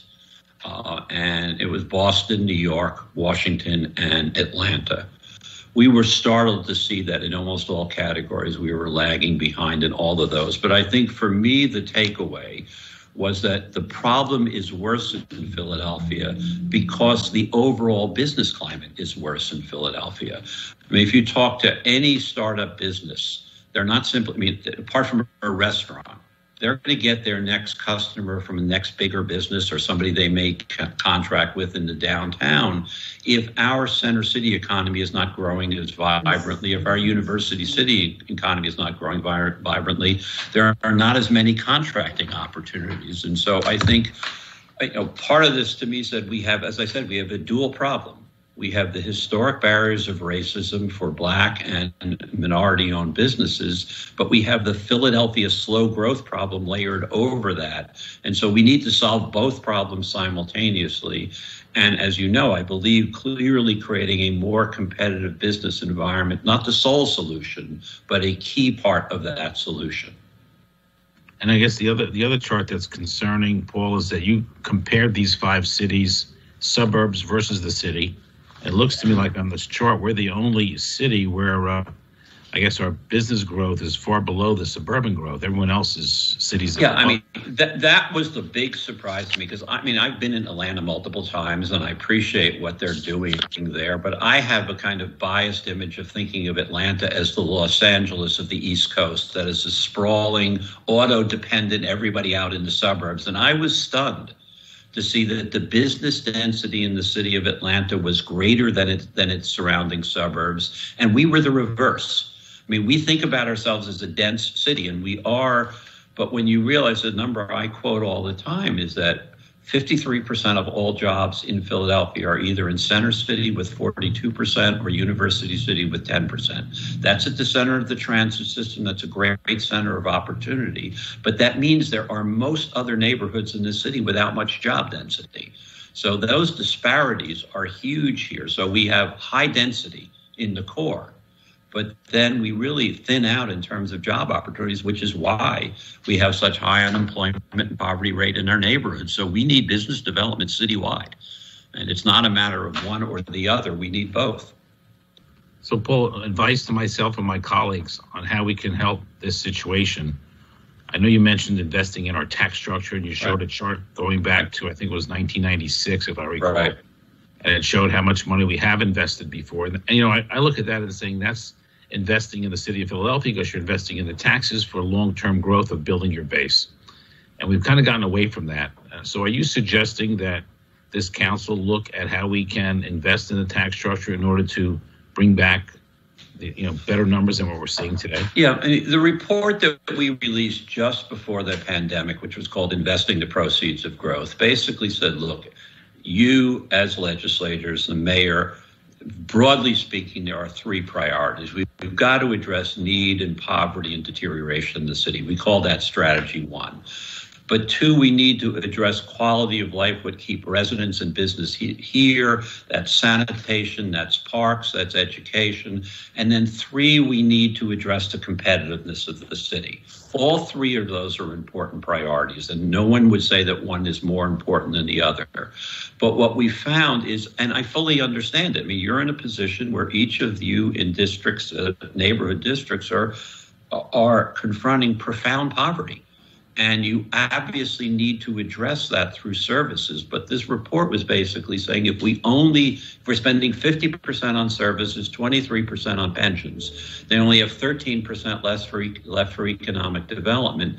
It was increase that share that goes to economic development, recreation, that goes to cleaning streets, and increase that share that goes to tax reduction. You need to do all 3. It was essentially slightly altered the balance. Not that we don't have compelling need, but if you only try to meet the need without also stimulating growth, we're not going to get out of the bind we're in. All right, listen, thank you very much for the important testimony today. Thank you. Thank you, Mr. Chair. Thank you, Councilmember Dom. Councilmember Green? Thank you, Mr. Chair. Thank you, Paul, for your testimony. Just have a few quick questions. When you show the information on Boston and New York in reference to manufacturing, and they were up significantly from their 1970 levels, whereas Philadelphia was still 22% below, what type of manufacturing did those cities have? Yeah, I think, well, the bigger point was, New York had a huge garment industry. New York had a huge waterfront of employment. It had a printing industry. Boston had huge food manufacturing, shoes, boots, et cetera. My point was, though, that Boston, New York, and Philadelphia, as traditional Rust Belt cities, all lost between 85 and 90% of the manufacturing jobs they had in 1970. That's been the fate of all of these cities. We've suffered from that hugely.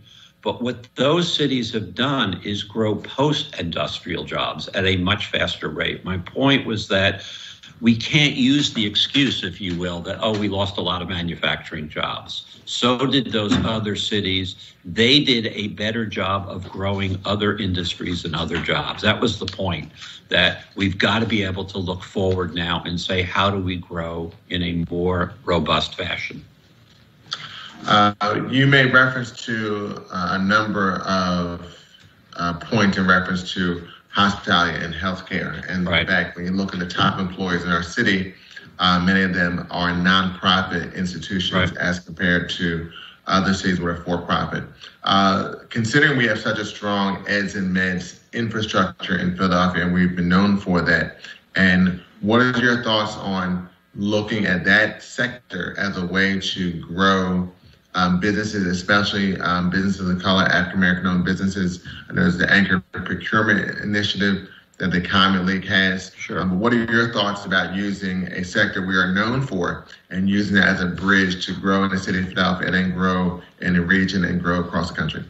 You know, I've had the honor of serving on the Philadelphia Convention and Visitors Bureau for a long time, and that's an industry that very intentionally said we want to create opportunity for minority firms, for black firms. And we've done a very good job there. We've got a whole council that is focused on creating opportunities. So my point is, when we're intentional about this, we can succeed, but we're succeeding in sectors that are also growing. Similarly, in healthcare and education, that's a great strength. I don't want to minimize that.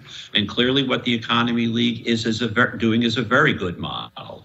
You want to capitalize on your strengths. I did not mean to in any way minimize that. My point was that we lack so many other private sector firms, which is why we have such lagging small businesses in those sectors too. That was my statement. We rise and fall together. We can't solve minority and black-owned business development without a more robust economy. We can't have a robust economy only among white people and have huge disparities in the city. We've got to solve both at the same time. So what we've done in hospitality is a model. What is being proposed in healthcare is a model. My point was that where are all the other private sector industries that are not in healthcare? That's where we're weak. Okay. And this is the last point, because I know we've talked about this issue over the years, and you made reference to it within your presentation about tax policy. And, you know, we have a uniformity clause issue in reference to how we tax businesses, from large businesses to small businesses. But we still have some ways that we can address that at the local level by making cuts in taxes. However, the challenge is that you have a good section of our local economy from a public policy debate would argue that doing that type of cut or investment in reducing taxes does not benefit the city as a whole, especially those in poverty.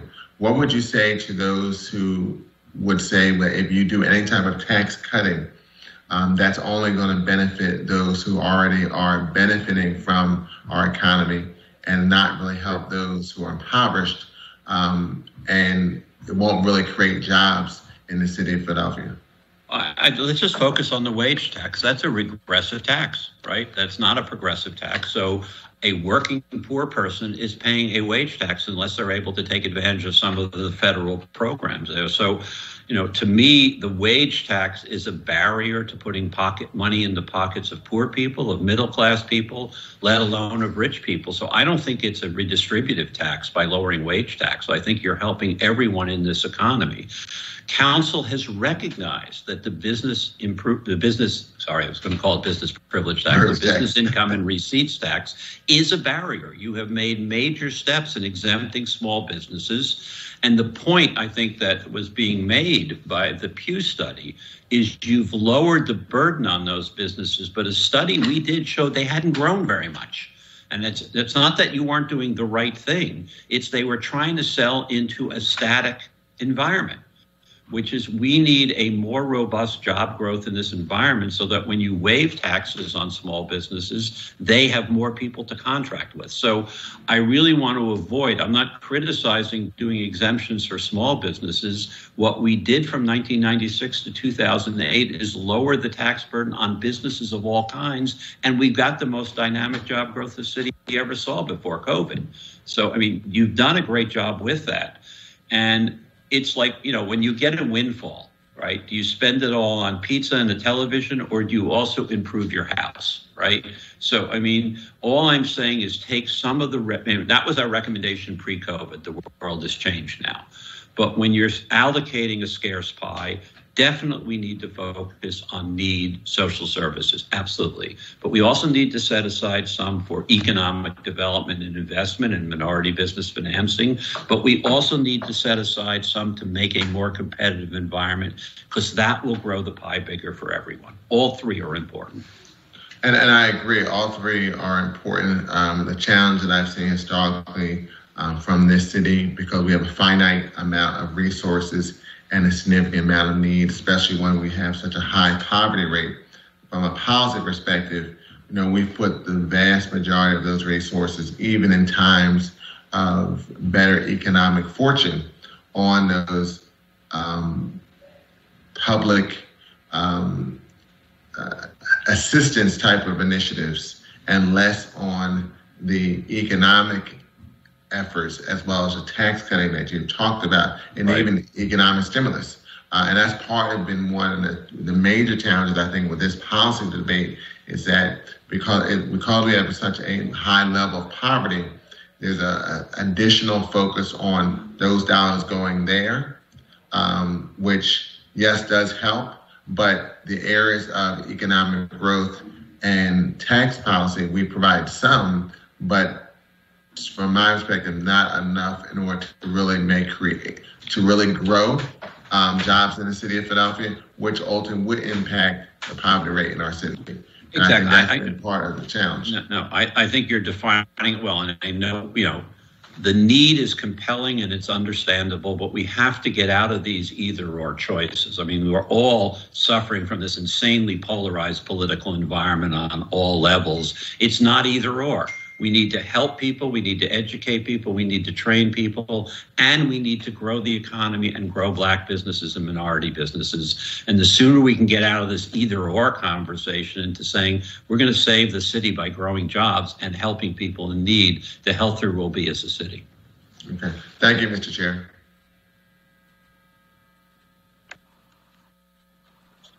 Thank you very much. Is there any other questions for Mr. Levy? Again, Paul, thank you for your interest and your help in this matter. We have a long way to go, obviously, and hopefully we'll continue to work on this and get some positive results. Thank you. Thank you very much for the opportunity. Mr. McMonagle, could you please read the list of the next panel? Sure. Panel consists of Sylvie Gallier Howard, Jennifer Rodriguez, Nick Shinoy, I apologize for any mispronunciations, Kendra Moore, and Jabari Jones. Before we start with the next group of testifiers, Paul, if you're unable to unshare your screen, I guess we'll have Sylvie, if you want to come up first, if you're available, and then we'll go down a list of Jennifer, Nick, Kendra, and then Jabari. Have I stopped sharing? I'm sorry. Yes, very okay. Good. Thank you. My apologies. Okay. I didn't want to interfere with Jennifer. Hello, Jennifer. How are you? All right, I can kick us off. Okay.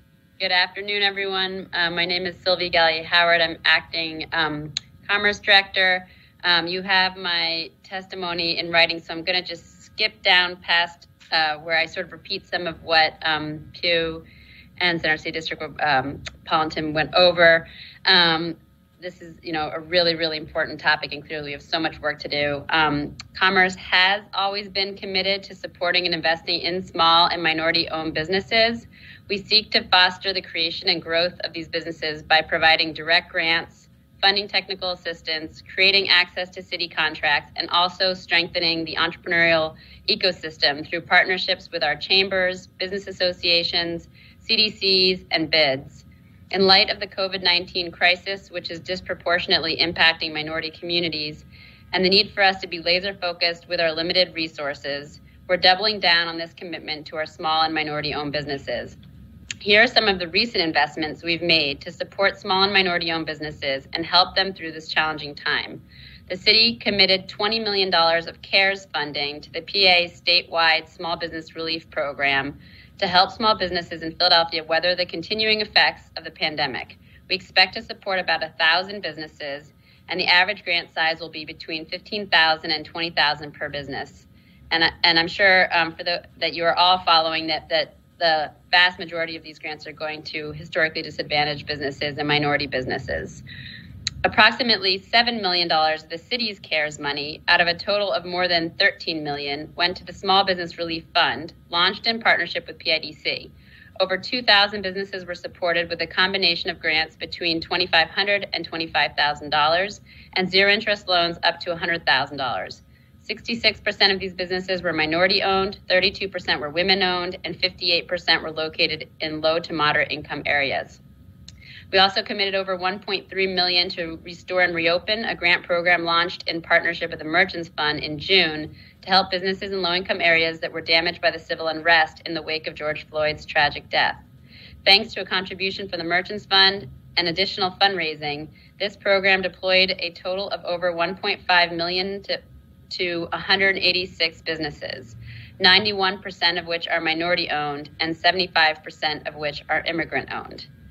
Partnering with North Broad Renaissance, we launched a campaign and provided guidance and resources to help businesses reopen with care while providing and distributing industry-specific guidance to ensure businesses could reopen safely. Our investment of over $300,000 was possible because of the support of City Council, so thank you, and allowed us to assemble 10,000 PPE kits that were distributed to businesses, mainly on neighborhood commercial corridors throughout the city. Nearly all of the supplies were manufactured and purchased locally by minority or women-owned businesses. In addition to these recent investments, we also have ongoing annual commitments and programs that are targeted to support small businesses, such as our Corridor Management, CDC Tax Credit Program, and CDC Economic Development Support Grants. Investments have remained steady, with 48 CDCs and community organizations supported. And that 48 number is for the CDC Tax Credit and Economic Development Support Grants. The Storefront Improvement Program is funded at $360,000 in fiscal year 21. The In-Store Forgivable Loan Program is funded at $500,000 in FY21. The Business Technical Assistance Program was increased in funding to $1.5 million, and that's from about $900,000 in FY20, with an emphasis on tax preparedness and e-commerce, and this is because of the impact of the pandemic. Our Biz Coach program is continuing to contract for one-on-one support for businesses seeking to access city programs like SIP or In-Store. Our Commercial Real Estate Acquisition Fund is new this year, approximately $1 million to be contracted with 2 local CDFIs to create it's for existing business owners to purchase their storefront building. The Taking Care of Business is our expanded commercial corridor cleaning program with workforce and local business contracting goals, and we're investing $7 million in FY21. The work that we do with PIDC, our partner economic development agency, is also critical. Here are some of the recent investments we've made in small minority-owned businesses through PIDC in the last year. We made a $1 million equity investment in minority entrepreneurship to help establish a loan fund for minority businesses, along with funding for ongoing evaluation of this program. With additional CDBG dollars, we're committing $2 million to PIDC's small business lending program to support activities that would not otherwise occur on affordable terms, and a portion of which will be put towards loans for very hard to serve clients based on public benefit and equitable access to capital. Another $2.1 million in CDBG is allocated to PIDC for neighborhood real estate development project lending. And of course, our Office of Economic Opportunity works to ensure that minority-owned businesses have fair opportunities to benefit from city contracts. In FY19, OEO ensured that over $600 million of city and quasi-governmental spending went to minority, women, or disabled-owned enterprises. We also work to strengthen the entrepreneurial ecosystem by investing more than $500,000 collectively in organizations such as the African American Chamber of Commerce, the Asian American Chamber of Commerce, the CEO Council for Growth, the Hispanic Chamber of Commerce, and the Independence Business Alliance. Various efforts have been undertaken to increase the participation of minority, women, and disabled-owned firms, including the early success of the Emerging Vendor Program, EVP, with Rebuild and oversight committees, as well as continued growth of the OEO registry. The EVP program places owners on the path to becoming a certified minority or women-owned business by allowing participants to count towards diversity goals on Rebuild contracts while providing the business with technical assistance to work towards their permanent certification. To date, there are 33 emerging vendors, including 7 with executed contracts and 5 that have become certified. In addition, OEO recently launched a new mentor-protege program, this is in construction, which aims to connect large majority firms with smaller minority-owned firms for mentoring and guidance to scale. The program will allow small firms to hone skills, strengthen their back end, secure introductions to key people in their industry, and potentially even work with their mentor on a contract. Small businesses are critical to our communities, and that's why we'll always be here to make sure they are set up for success. We are in the final stages of an assessment of our entrepreneurial ecosystem being funded by United Way, which will provide recommendations for the city to support a continuum of services aimed at supporting the creation and growth of minority-owned firms in Philadelphia. The investments outlined above, totaling more than $46 million, are critical to ensuring the future prosperity of minority-owned businesses and inclusive growth in historically disadvantaged communities. Inclusive economic growth plays a critical role in poverty alleviation and economic mobility for our residents. However, we certainly took note that the CCD study shows that Philadelphia far underspends in small business development as compared to our peer cities, and this leads to fewer business startups, especially in our minority communities. Given the strain on the city's finances due to COVID-19, we must leverage private sector and philanthropic resources to increase our investment in small business growth. And even as we recover economically from the pandemic, the city of Philadelphia must ensure that small business development is an ongoing priority. We must also be thinking about and planning for what the world will look like on the other side of this crisis and the type of tax structure our city will need to prosper in that world. We should be prepared to challenge the state's uniformity clause and work together to build a simpler, more progressive tax structure that lays the groundwork for growth, while also funding the services our residents expect and deserve from their local government. Our guiding vision for economic recovery is to emerge into a post-COVID world with a more inclusive, robust economy that will help ensure long-term prosperity for all. And to make that a reality, we'll all need to be incredibly committed to the challenging work ahead. Thank you. Thank you, Sylvie. Thank you for your testimony.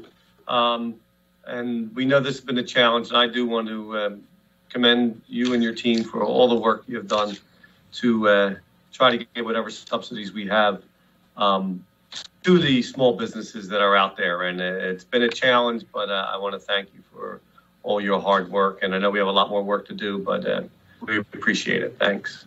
Thank you. Are there any questions for Sylvia before we go to Jennifer?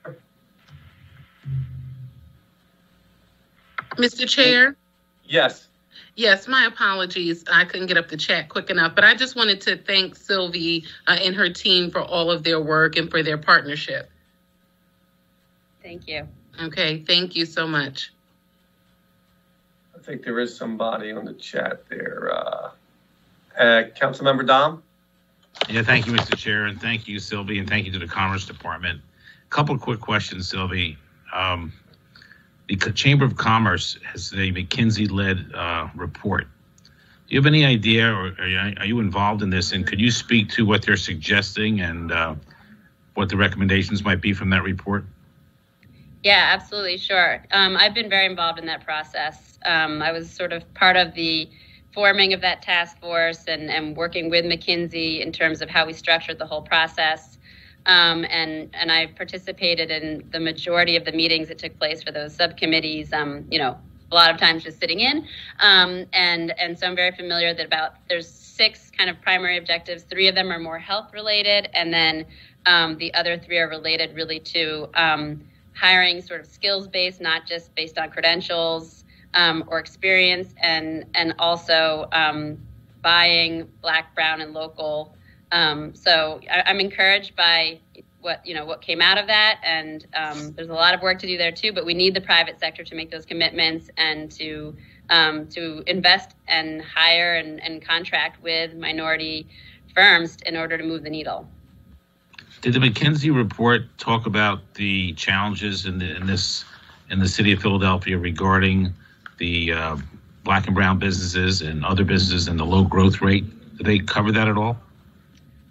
They certainly, so I've read a few different McKinsey studies. They've certainly done studies on the fact that minority-owned firms have recovered more slowly in past recessions and are currently much more heavily impacted as a result of the pandemic. So I know that is research that they did, I think for this, but also prior to the chambers, hiring them as well. And in terms of specifically some of the things that came out in the Center City District and the Pew report, I don't think all of those things were necessarily in the McKinsey report, but some definitely the disparities between Black and Latinx businesses and white businesses is sort of coming up in every single report out there, so it's just constantly reinforced and something that we have to be really, really focused on. And did the Chamber's report address at all our tax structure and the lack of investment in our tax structure? I do not recall. I don't recall. Okay. One last question or comment. I was on a panel I was listening to a forum, I guess, last week, and they were talking about the minority-based contracting with the city. And a few people, and I've heard this before, and I'm sure you've heard it, I'm just trying to figure out how we solve it. A lot of small businesses are having difficulty dealing with the city because the rate of our paying their bills is so slow. How can we work to speed up that process? Because for small businesses, when you don't pay their bill, they suffer. They can't carry, contracts with the city of Philadelphia if we don't pay them relatively quickly. Yeah, I know that we actually have an initiative in place that the CAO is leading with the procurement department around vendor pay and how to speed up vendor pay. So, I think there's a lot of different steps in that process, but I know that there has been progress made on that, and that there is an initiative that I've heard is pretty promising around that. Okay. Well, thank you, Sylvie. Thank you to the Commerce Department, and thank you, Mr. Chair. Thank you. Thank you, Councilmember Dom, and appreciate your testimony, Sylvia. Jennifer, if you would state your name for the record and proceed with your testimony. Sure. My name is Jennifer Rodriguez. I'm the president and CEO of the Greater Philadelphia Hispanic Chamber of Commerce. Testimony has been provided in writing, so I will just really just go through some highlights. I know that we've been here already for a long time.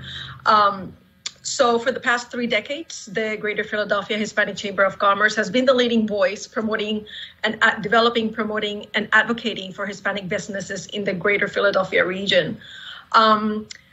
As a result of the effects of COVID-19 in our economy, and in particularly our minority-owned businesses, we at the Greater Philadelphia Hispanic Chamber have developed a response strategy titled Recalibrate, Retool, Restart. Under this initiative, we have realigned our current programs and have created new ones to help Latino-owned businesses recover from the impact of COVID-19, positioning them for the successful reintegration into the economy on the new normal. This past week, we just undertook Dine Latino Restaurant Week, a promotional campaign for Hispanic-owned business restaurants that we coupled with marketing and operations technical assistance. Participating restaurants will also be invited to apply for a microgrant program from our Latinx Small Business Relief Fund. At GPHCC, we firmly believe that entrepreneurship is one of the keys to solving the inequity that hampers the growth and development of poor and underrepresented communities. It is a fact that small businesses are the greatest source of employment growth. It is also true that most new jobs are not created by large corporations. Most new jobs are created incrementally, the old-fashioned way, by small businesses with fewer than 250 employees. In other words, the nation's job creators and the region's job creators are the construction firms, coffee roasters, auto repair shops, restaurants, and grocers located in our neighborhoods. And increasingly, those creating jobs are Latino entrepreneurs. And if job creation is one of the keys to building wealth, and if small businesses are the true engine of growth in your economy, then we should be hyper-focused on helping them grow. Latinos, for example, are starting businesses at 3 times the rate of the general population, creating over 4 million businesses in the country. If just a fraction of them were to grow modestly by 1 or 2 employees, we could add thousands of new jobs in the neighborhoods that need them most. But we are challenged by the fact that Hispanic businesses start smaller and remain smaller, even as they mature, with only 2 to 3% of businesses reaching $1 million or more in sales. In Philadelphia, our research shows that only 700 out of a total of 12,500 businesses are employer firms. So by not scaling, we miss the opportunity to create jobs and wealth. It costs our communities when minority-owned businesses do not scale up. To successfully scale, businesses need a favorable business environment, business management know-how, access to financing options, and good quality networks for business development and problem solving. At GPHCC, we are uniquely positioned to cultivate an ecosystem that will help businesses grow. We advocate for policies, as a Chamber of Commerce, we advocate for policies that support that growth. We curate networks and build social capital centered on the needs of entrepreneurs, and we match businesses with procurement leads, with resources and capital providers. Last year, we were selected by Enterprise, a national organization dedicated to scaling business owned by people of color, to pilot Accelerate Latinx, a 7-month intensive entrepreneurship education program with a bilingual curriculum. I am pleased to say that we graduated 15 out of 18 participants, and that these businesses are prepared to recalibrate their plans to meet the challenges of the pandemic. In fact, 3 of the graduates are scaling much faster today than they had projected, and the others have been able to steady their operations and have a positive 6-month outlook on their enterprises. Programs like Accelerate Latinx are costly, and we are looking to fundraise, to be able to raise the $100,000 necessary to run a second cohort. But we have learned that this type of intensive peer-based learning is what many of entrepreneurs need in order to take their businesses to the next level. This program is not only about their business assessment or about learning how to analyze the organization's financials or about refining the business's marketing strategy. It is also about building strategic thinking, building social capital, and doing business with your peers.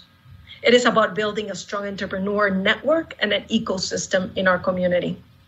So at GPHCC, we are committed to nurturing and strengthening this ecosystem through partnerships that will help us turn self-employed entrepreneurs into our employer firms and to scale up Latino-owned businesses in order to build wealth in the Latino community. Thank you.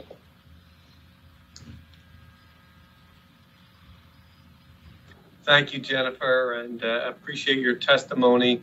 As you work with a lot of the businesses through this struggle, do you see what we as a city could do better? Yes. So look, right this morning, the diverse chambers of commerce got together and held a networking breakfast of sorts through, remotely with, there were about 70 individuals there. And one of the things that we hear over and over and over is that the businesses really need help.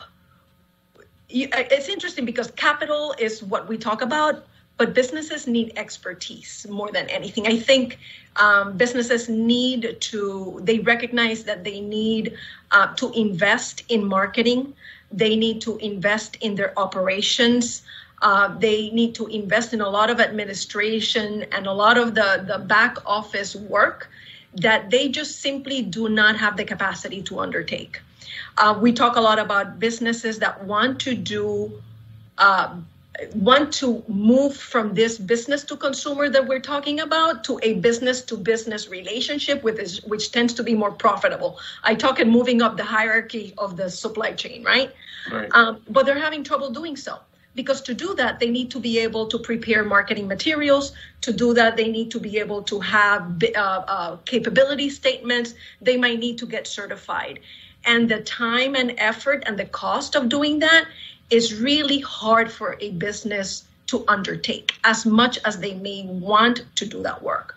I often talk about social capital.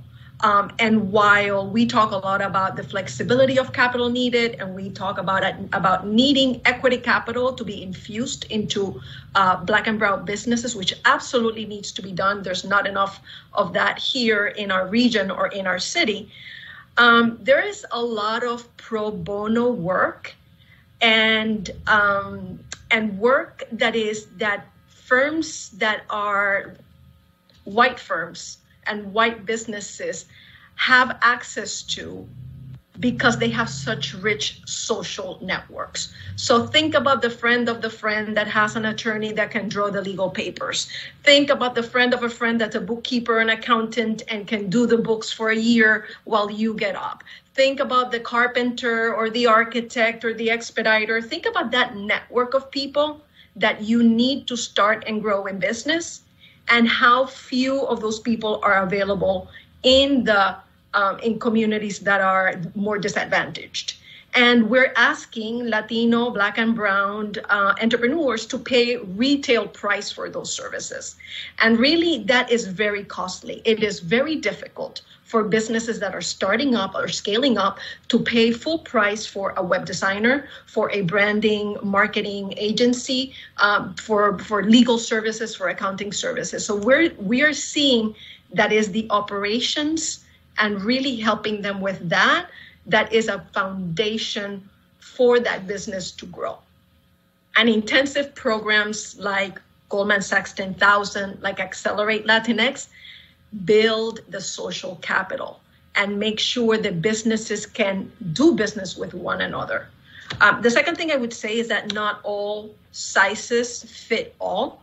And we tend to talk about small businesses very broadly. We need a much more industry sector approach to the work that we're doing. Not every industry sector behaves the same way. Not every industry sector has the same barriers to entry or business models. And we really need to think about what industry sectors are Black and brown and other diverse businesses strong in, and how can we help them scale up. And we need to think about what are those industry sectors where we should have more presence of Black and brown and disadvantaged businesses, and figure out how to increase the density of business there. And so, I can go forever, but those are some of the things that I think about often.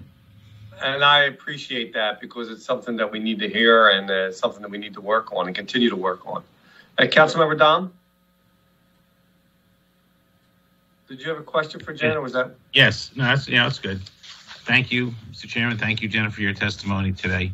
Just a couple quick questions. Would you have any idea for your businesses what has a bigger impact? Is it the net income or the gross receipts tax of the two, the BERT taxes? I think gross receipts tax probably, but really businesses do not complain that much about taxes. They complain about the process of doing business with the city. For every day that somebody complains about a tax, I have 3 more businesses that are complaining about how difficult it is to do business with the city, to get paperwork through the city, to get feedback on the status of requests from the city. So I think what businesses are looking for is fair value for the taxes that they pay. So right now, a lot of your businesses are having difficulties navigating through the paperwork of the city. What we're hearing is that as businesses are looking to pivot and think about a grocer that wants to start selling, prepared foods in order to increase their margins, and they're looking for approvals, that there seems to be a backlog of of permits and approvers and licensing, back in the city, and they're really desperately looking to open new sources of revenue, right? And so getting approvals is becoming a bit difficult. We're hearing that, as was reported earlier, that outdoor seating for restaurants and the expedited service and the elimination of the fee to do outdoor dining is something that we want to see expanded. The application process was significantly simplified, and I think that was a very good move, something that we would like to see permanently. Okay. I mean, right now, I thought we were going to look at doing this. We should have like people who work in the city who can be like almost, I'm going to call them ambassador of a small business, where they call this one person and they take them through all the processes until the business opens up. And that's their ambassador through the whole process. And I know Commerce Department probably is, I think, working on that or has a plan for that. But that's really important, because I can tell you from dealing with the city, it can be a nightmare. And that person can help you get through that nightmare, because most people don't know how to get through the nightmare. Well, I mean, I think what happens is we are forcing small businesses to hire accountants at $100 an hour to do that work, right? And it takes a long time to do the work, and the accountant needs to bill back. And so the idea that so much of the interface between business and city it invariably requires somebody that you need to pay a middleman fee, if you will, right? When things that should be simple enough for somebody to do on their own and do it in a predictable way. And when you have a question, that question is answered, and that you have a sense of when is the process going to end. If I may, council member, I do want to highlight, just for people's knowledge, that we've just created a business response team. So I think everyone here is aware that the Office of Business Services, which answers sort of like the 311 for businesses. And we have 9 people that work in that unit and they answer calls and emails. But then we also now have a business response team, which is, we have a woman by the name of Justine Bolkus, who's kind of a central point, and she's a liaison to all the different departments. She has calls almost every day with L&I, health, streets, and they're the team that has been working on the outdoor dining, indoor dining, all that, streeteries, and are going to try to continue to do that in terms of process improvement, customer service, on everything. We're going to try to tackle that, and she's going to be leading that. So process improvement is something that I think should be a priority in order to ensure that there's a friendly business environment. And while an ambassador program would be great, the fact is that there's 12,500 Latino-owned businesses. If only a fraction, and that's only Latino-owned businesses, if only a fraction of them needed an ambassador, I don't know how many ambassadors we would need around the city. So the trick is here to create processes that are standardized, that are predictable, that are simple to follow, so that businesses can do it on their own. And I think we will see a significant change in attitude. I totally agree with that. Okay, thank you. Thank you, Mr. Chair.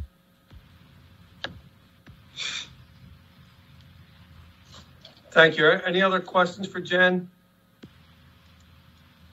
Seeing then, Jen, thank you so much, and we'll continue to work with you as we progress through this. Nick, if you're available, could you just state your name for your record and proceed with your testimony? Yeah, thank you, sir. Appreciate inviting me. I'll be short. For record, my name is Narasimha Shenoy. I am the founder, president, and CEO of the Asian American Chamber of Commerce of Greater Philadelphia. We are a membership nonprofit organization that serves Asian businesses, individual entrepreneurs, and nonprofit organizations for the growth of economy and employment in Greater Philadelphia area. Majority of Asian owners in Philadelphia are immigrants, came to seek better life and to pursue American dream. Those who are not educated, culturally different, and face language barriers are in business for their survival. It's our mission to help such businesses to survive and grow, to help themselves and create job for others. The First step to increasing job growth and reducing the city poverty rate is making it easier for entrepreneurs to start a business and create employment in their neighborhoods. Starting and running a business is hard enough, and it should not be made harder by unnecessary regulations and burdensome red tapes. Pew Charitable Trust and Center City Report are not very encouraging for minority business community. City of Philadelphia has underperformed in startup and growth of small and minority businesses. City Council must work together for business-friendly regulations to encourage businesses start up and grow. COVID-19 has a drastic effect on minority businesses. Many of them have already closed and more to do so. Add to that, damage due to riots during the protests have further devastated this micro business community. Businesses are not confident that this is not going to happen again, and the ability of city to protect their business. This will considerably slow down the restart of existing businesses and slow down new startups. City must work hard to overcome their fear and build confidence in business community through business-friendly environment. As we are in the recovery phase, there is an urgent need to educate immigrant businesses to operate their businesses safely, especially owners with limited language proficiency. City needs to increase efforts to communicate legislative requirements which they put on their businesses. Many micro businesses are not aware that they are violating regulations and are hurt by fines and closures, further increasing the risk of endangering the safety of their customers. Chamber is working with the diversified multicultural Asian business community with limited resources. More effort and resources should be dedicated to this effort. We are committed to work with the administration to help small and micro businesses in the Asian American community. Thank you for allowing me to testify. Thank you so much for your testimony. And I want to ask you the same question I guess we asked Jennifer. If you see, as far as the businesses are concerned, what we in the city can be doing better to help them. I think the Commerce Department is doing a lot of it. Again, it's never enough. But I think building the confidence level, especially with the Asian community, who, the immigrant came from different countries with a different level of administration, and most of them did not come from a democratic process. So they're kind of not very supportive of the authorities, so to speak, and they have a fear of authorities. So that is something as our community, we need to overcome that fear. So that's one of the reasons why the Asian businesses are not responding properly to the legislative matters because, number one, they're afraid to understand it. So I think creating a friendly environment is very crucial. That should be a key. Even Jennifer mentioned that the same issue. Again, money always helps. Boots on the ground, especially for the Asian community, we have different ethnic groups. So we don't have a one fits all thing. We have to have 7 or 8 fits to one thing.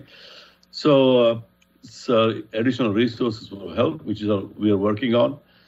And also the community the businesses do not come to you. You have to go to them. So we are opening an office in South Philly. We just got a grant to do so. We're going to try to see, to build up their confidence so they can come and talk to us to get some help. There's plenty of help available if they really wishes. Well, I appreciate that because, and we know sometimes some of the concerns we get from the community, not only just starting up in the process of getting going, but then as they're opening and how to help them comply, whether it's L&I or health and the language barrier that's there. But, once they are up and running, how do we make sure that they know what the rules are, and especially during this COVID with the rules constantly changing, sometimes we get a lot of concerns from the community saying that we didn't know this and now, we're here, but we want to comply. And, I think that's, it's something we need to work on too as a city to help these folks understand that, we want you to be in business, and instead of saying we're going to shut you down, saying we're going to help you stay open. And I think we got to do a better job of that. Yes, sir. And also the cultural background, these people come from the countries where they're not used to these kind of business procedures. I come from India, and if you're a small business, you just don't have any regulations. You just do the business, cash business, and done with. So when you come to this country, you expect the same thing. So there is an educational process, needs to be done. Those who are here for many, many years, they do tend to follow it. But the new people, when they come new, they need the whole process, the whole education process. We need to redo all over again. All right. Well, I appreciate that. And we know we have a lot more work to do, but we appreciate your partnership and working with all the chambers to help us get the word out. And especially during when we had the subsidies available, how do we disseminate that information to everybody in so many languages? Yes. And the chambers were a big help and a part of that. So thank you so much. Is there any other questions? Seeing none. Thank you so much for your testimony. Kendra, if you want to just state your name for the record and proceed with your testimony. Sure thing. Good afternoon, everyone. I'm Kendra Moore, the Government Relations Manager for the Sustainable Business Network of Greater Philadelphia. I know folks talked a lot about the data and statistics earlier today. We also submitted some lengthy testimony that contains our analysis of that data. So I'll skip that for everyone's time management purposes here and just kind of get into it.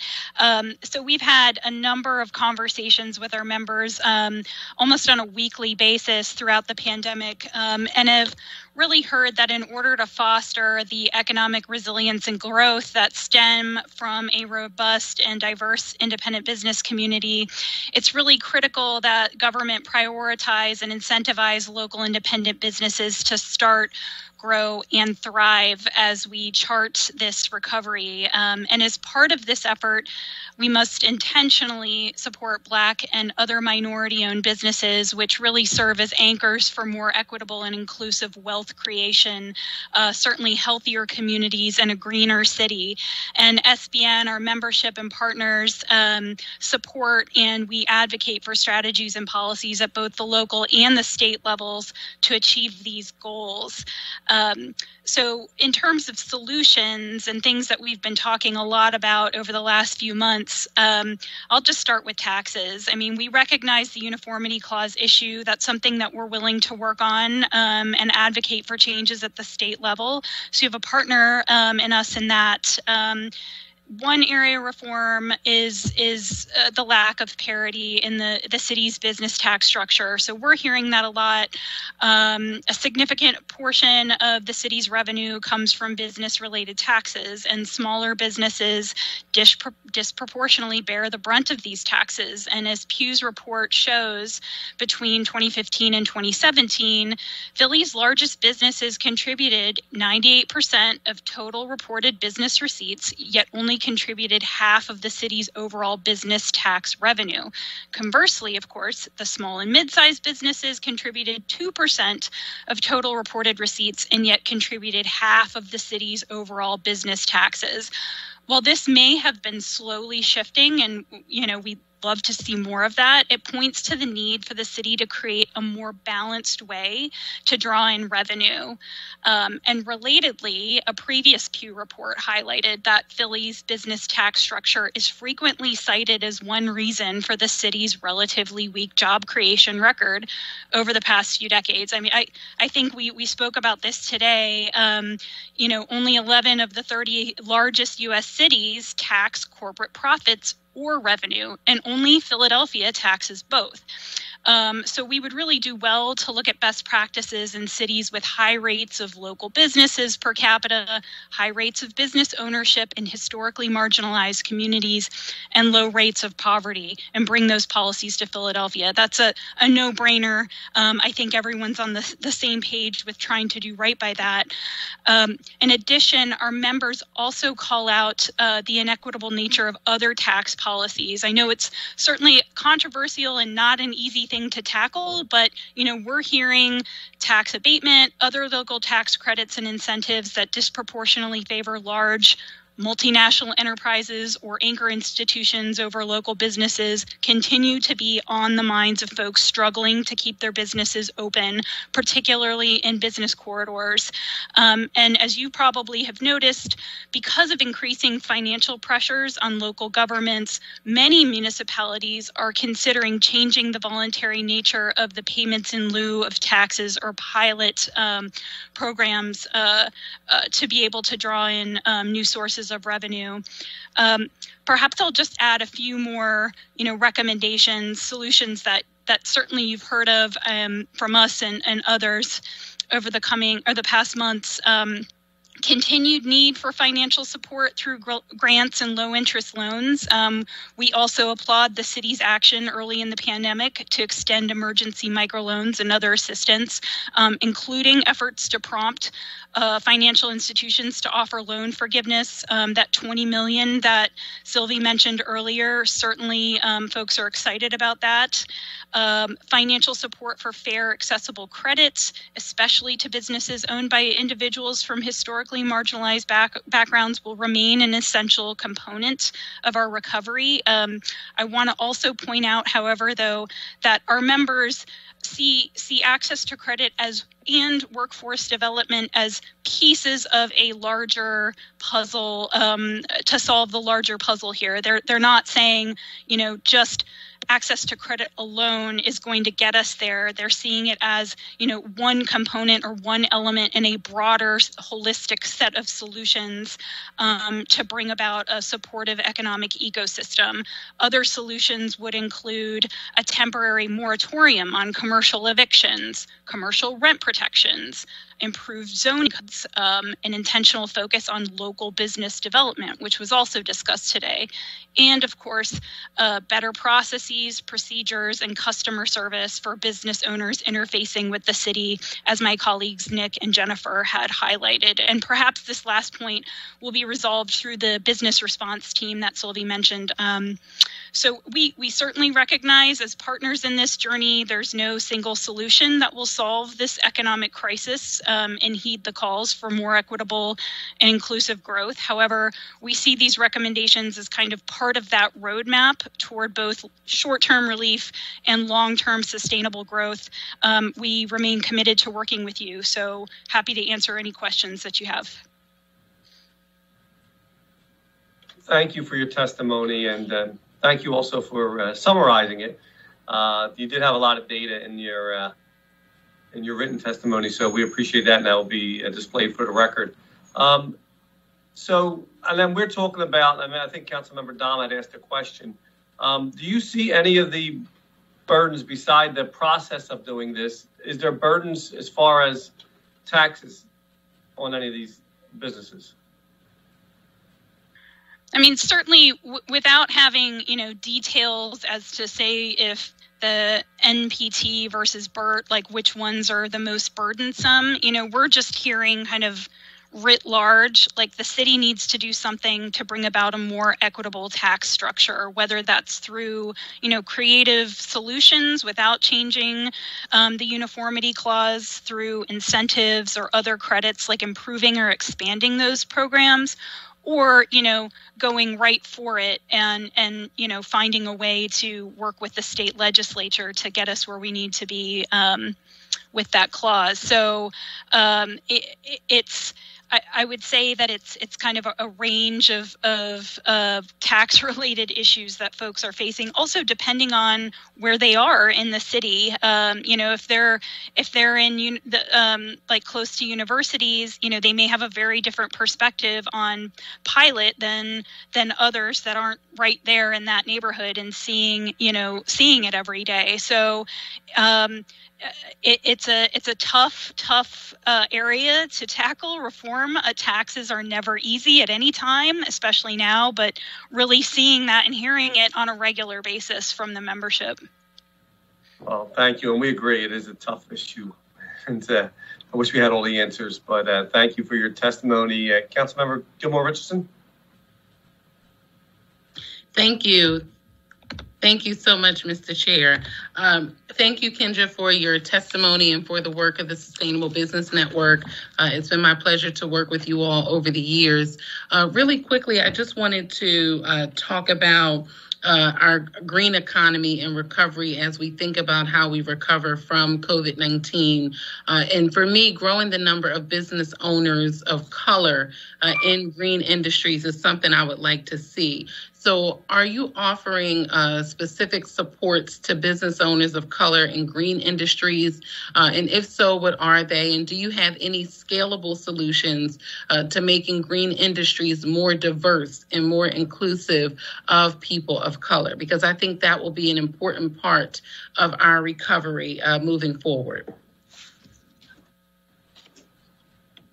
Thank you for that question, Council Member. It's a great question, and certainly with the last 6 months of civil unrest and the pandemic upon us, SBN has looked to reform its membership model to make it more inclusive. We have changed to a sliding scale model based on businesses' revenue, including the last 12 months. So that would be inclusive of pandemic losses, and are strategically doing outreach to businesses that normally would not have had kind of a seat at the table, but had been, always practicing, sustainability. They just may be calling it something else.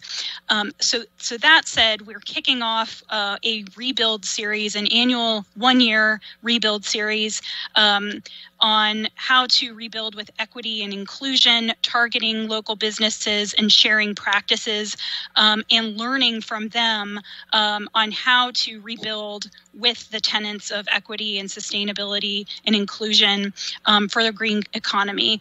Towards your point on green infrastructure, as you probably know, and others here, we have supported an initiative on green stormwater for several years and are eager to expand that for a number of reasons, but really do see that the growth in the green economy, whether it's in energy or water infrastructure, green technology in general, has a lot of potential, not just in Philadelphia, but statewide. There was a recent report that just came out from E2, and they are looking at, some pretty impressive growth rates for clean energy across the state, far and above, your traditional gray sources of infrastructure. So that is an area where I think we could invest more in, especially in these training programs and folks who already have been doing it and have that knowledge, and bring them into that conversation. No, thank you so much for that response. And as a follow-up, I wanted to ask you what you think we should be doing from a city government perspective to ensure that we are supporting that type of growth, because that's an industry where we typically don't have a lot of minorities, but particularly African Americans in that field. How do we try to center them in this process so that, when it's all said and done, we're not looking at the same percentages that we're faced with now? I think that's a great question. I think it's going to be intentional targeting of folks who have that knowledge and training and expertise. They are out there, and that could be through tax credits or preferential contracting and procurement. It could also be through this protege program and other sort of entrepreneurial partnership programs through perhaps the Office of Sustainability or water. There are these projects and some shovel shovel-ready that are out there, of course, dependent on revenues, that could involve local contractors from Black and Brown communities. I think it's a matter of intentionally going after those and having those conversations and reaching out to corridor managers who's involved in this. And we're trying to do the exact same thing. It certainly isn't an overnight thing, but we also want to be mindful, and this is something our partners have expressed.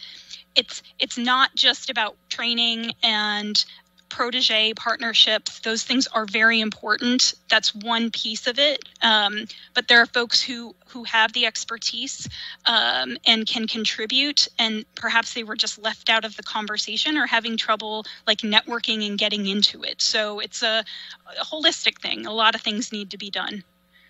Okay. Thank you so much for that response. I want to explore that further with you offline at another time, because I was recently reading an article about the expansion of the landscaping industry and thinking about contractors in that particular industry and how we can try to help them pivot to working on green infrastructure projects, things of that nature, and how we can kind of help give individuals the tools to, have a different model within their business. So I want to talk to you about that more offline, so we can figure out the best way to help individuals grow their capacity or even pivot to the green economy. Thank you so much, and thank you, Mr. Chair. Thank you, Councilmember. Councilmember Dom? Thank you, Chairman Squilla. And Kendra, thank you for your testimony on behalf of SBN. And I wanted to just bring up this issue of taxation, because I do think it's one of the problems with developing economy. I mean, clearly we heard testimony today that said of the top 5 cities on the East Coast, we're the lowest in entrepreneurial business creation in all categories, Black and Brown. In every category, we're the lowest pretty much and across the board. But here's an interesting fact that my office researched. Of, I guess, 25 or 30 cities across the country, we have a local net income tax, okay? But we also have a state net income tax. And when you add them up, New York City is at 17.2, we're at 16.1, and everyone else is below 10. So if you're thinking about a business here, that's a big disincentive. And we heard the story of investing in our tax structure, I guess from Paul Levy. We need to do that because right now we're not competitive. I mean, Boston's at 8, we're at 16.19. Chicago's at 9.5. Baltimore's at 8.25. We're really out of the ballpark here. So I wanted to get your thoughts on that and see if we're on the right track or not. Yeah, thank you for that question, Council Member. As you heard from my testimony and folks that we've talked to in our membership, certainly taxes it comes up again and again. And looking back at former testimony that SBN has given in preparation for today, certainly it has been an issue for a long time. And I guess for us, it's not. It's not necessarily about increasing taxes on one side and, decreasing it for small and mid-sized businesses, but it's a matter of looking at the parity. Where could we build up the revenue base? Maybe it is through expansion and providing other ways for businesses to develop so that, the burden can be decreased or at least dispersed across a larger segment. I'm not going to say that the businesses in our network are particularly happy that they have to pay both the MPT and BERT. I mean, certainly they're against that. They think that it's excessive, but realize that revenue has to come from somewhere. So happy to explore what those options might look like. Obviously, large corporations and other multinationals in the city have resources that small and medium-sized businesses don't have. As Jennifer mentioned, this includes like accountants and lawyers who can identify loopholes and take advantage of tax credits that the smaller shops just aren't going to be able to do for lack of time, resources, energy, education. So it may be a matter of just kind of looking at how they can improve those areas of expertise so that they can take more advantage of the tax credits that are available to them. Well, thank you today. Thank you for your testimony. Thank you very much. Thank you, Mr. Chair. Thank you, Councilmember Dom. If there's no other questions, thank you, Kendra, for your testimony. Jabari, if you're available, if you want to just state your name for the record and proceed with your testimony. Sure. So for the record, my name is Jabari Jones. Good afternoon, Mr. Chairman, and all the members of City Council on this call. My name is Jabari Jones, and I serve as the president of the West Philadelphia Corridor Collaborative, which is the largest coalition of small businesses in West Philly. We're comprised of 14 member business organizations that have a combined membership of over 2,000 small businesses that lie along many of our Main Street commercial corridors. I want to thank you all for inviting me to testify this afternoon, and I want to thank all the members of this committee for their hard work in exploring the impact of the pandemic on neighborhood small businesses. The COVID-19 pandemic has touched every corner of our district, and it has affected businesses in every industry. Many of our neighborhood stores are currently on the verge of permanent collapse from a lack of being able to generate revenue for months, some being damaged in recent civil unrest, and others that have suffered significant water damage from recent tropical storms and flooding.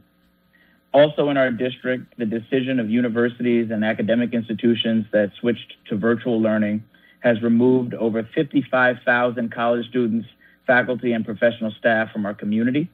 These individuals and the spend that they would normally contribute to our economy, which is normally so integral for so many small businesses, specifically along our Lancaster, Baltimore, and Woodland Avenue commercial corridors, has caused significant harm to our local economy as well. So with so many small businesses on the fence of either stabilizing or permanently going out of business, the work of this committee and my colleague business associations and chambers of commerce is more important now than it's ever been.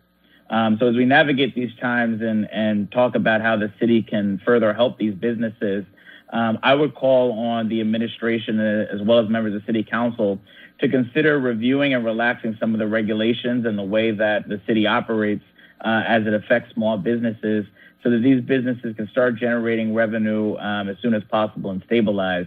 And I want to provide 3 really quick examples of some things that are happening right now in our community that are affecting small businesses that the city and city leaders have the ability to help. So the first is an issue that's happening in Southwest Philadelphia with a business called Industrial Food Truck, or IFT. And it's a locally owned food truck fabrication facility that also operates a commercial culinary kitchen. That culinary kitchen serves as the kitchen of record for 40 small business food truck vendors that operate here in our city. In their situation this May, when the city services at the health department actually suspended their health inspections during the pandemic, IFT ended up having its license expire in the middle of the time period where the city's offices had rolled back those inspections. This immediately put into jeopardy those 40 vendor food businesses that could not operate without a licensed culinary kitchen on record. Furthermore, when the city's health department did resume its inspections, IFT was denied a license renewal because of a newly installed bathroom that, although had the approval of the Office of Licenses and Inspections, it had not received a subsequent second approval from the health department. City officials expected the business owner, who was following the normal construction process, to know and understand that they had to seek additional clearances from other departments after receiving a letter of authorization from the Department of Licenses and Inspections. During a pandemic where the services of the health department had already been greatly limited. As a result of that denial, those 40 food trucks and the combined 100 jobs that they employ here right now today are unable to operate. And so that's 100 people that are in this community that won't be receiving a paycheck this week. I want to thank Councilman Dom's office for his help as he's currently working with us to resolve this issue. But I think that this is a prime example of how some of the city's operating apparatus, as it affects small businesses, works to the detriment of a lot of businesses that are currently struggling to recover. I urge the city to review some of its operations from the perspective of some of these business owners. And now more than ever, when businesses need to generate that revenue to be able to stabilize, look at how the city can make some changes that makes it easier for these companies to operate here in our city. The second one relates to restaurants and food businesses that have been hit by the pandemic. The city's current regulations cap the occupancy indoors at 50% and outdoors, which depends typically on the length of the business's individual sidewalk. The city has also established additional restrictions on the operating times of these restaurants, requiring most of them to close by 10 p.m. Since these restaurants are already under occupancy restrictions, I would urge the members of City Council and city leaders to immediately reduce these restrictions to allow restaurants to be open till at least 11 p.m. and develop a long-term plan to further reduce these time restrictions dependent on our city's COVID-19 cases as they continue to decline and stabilize. Doing so will allow these restaurants the ability to serve more patrons on any given day, generate more revenue, and ultimately help stabilize their financial position, retain employees, and be able to continue to operate. The third and final example that I wanted to share today relates to requesting that the city be more intentional with the spending of relief dollars that are meant to help small businesses. As I mentioned earlier, the pandemic affects every industry, but there are some specific industries that have been unable to generate any revenue and some that even today have been unable to reopen.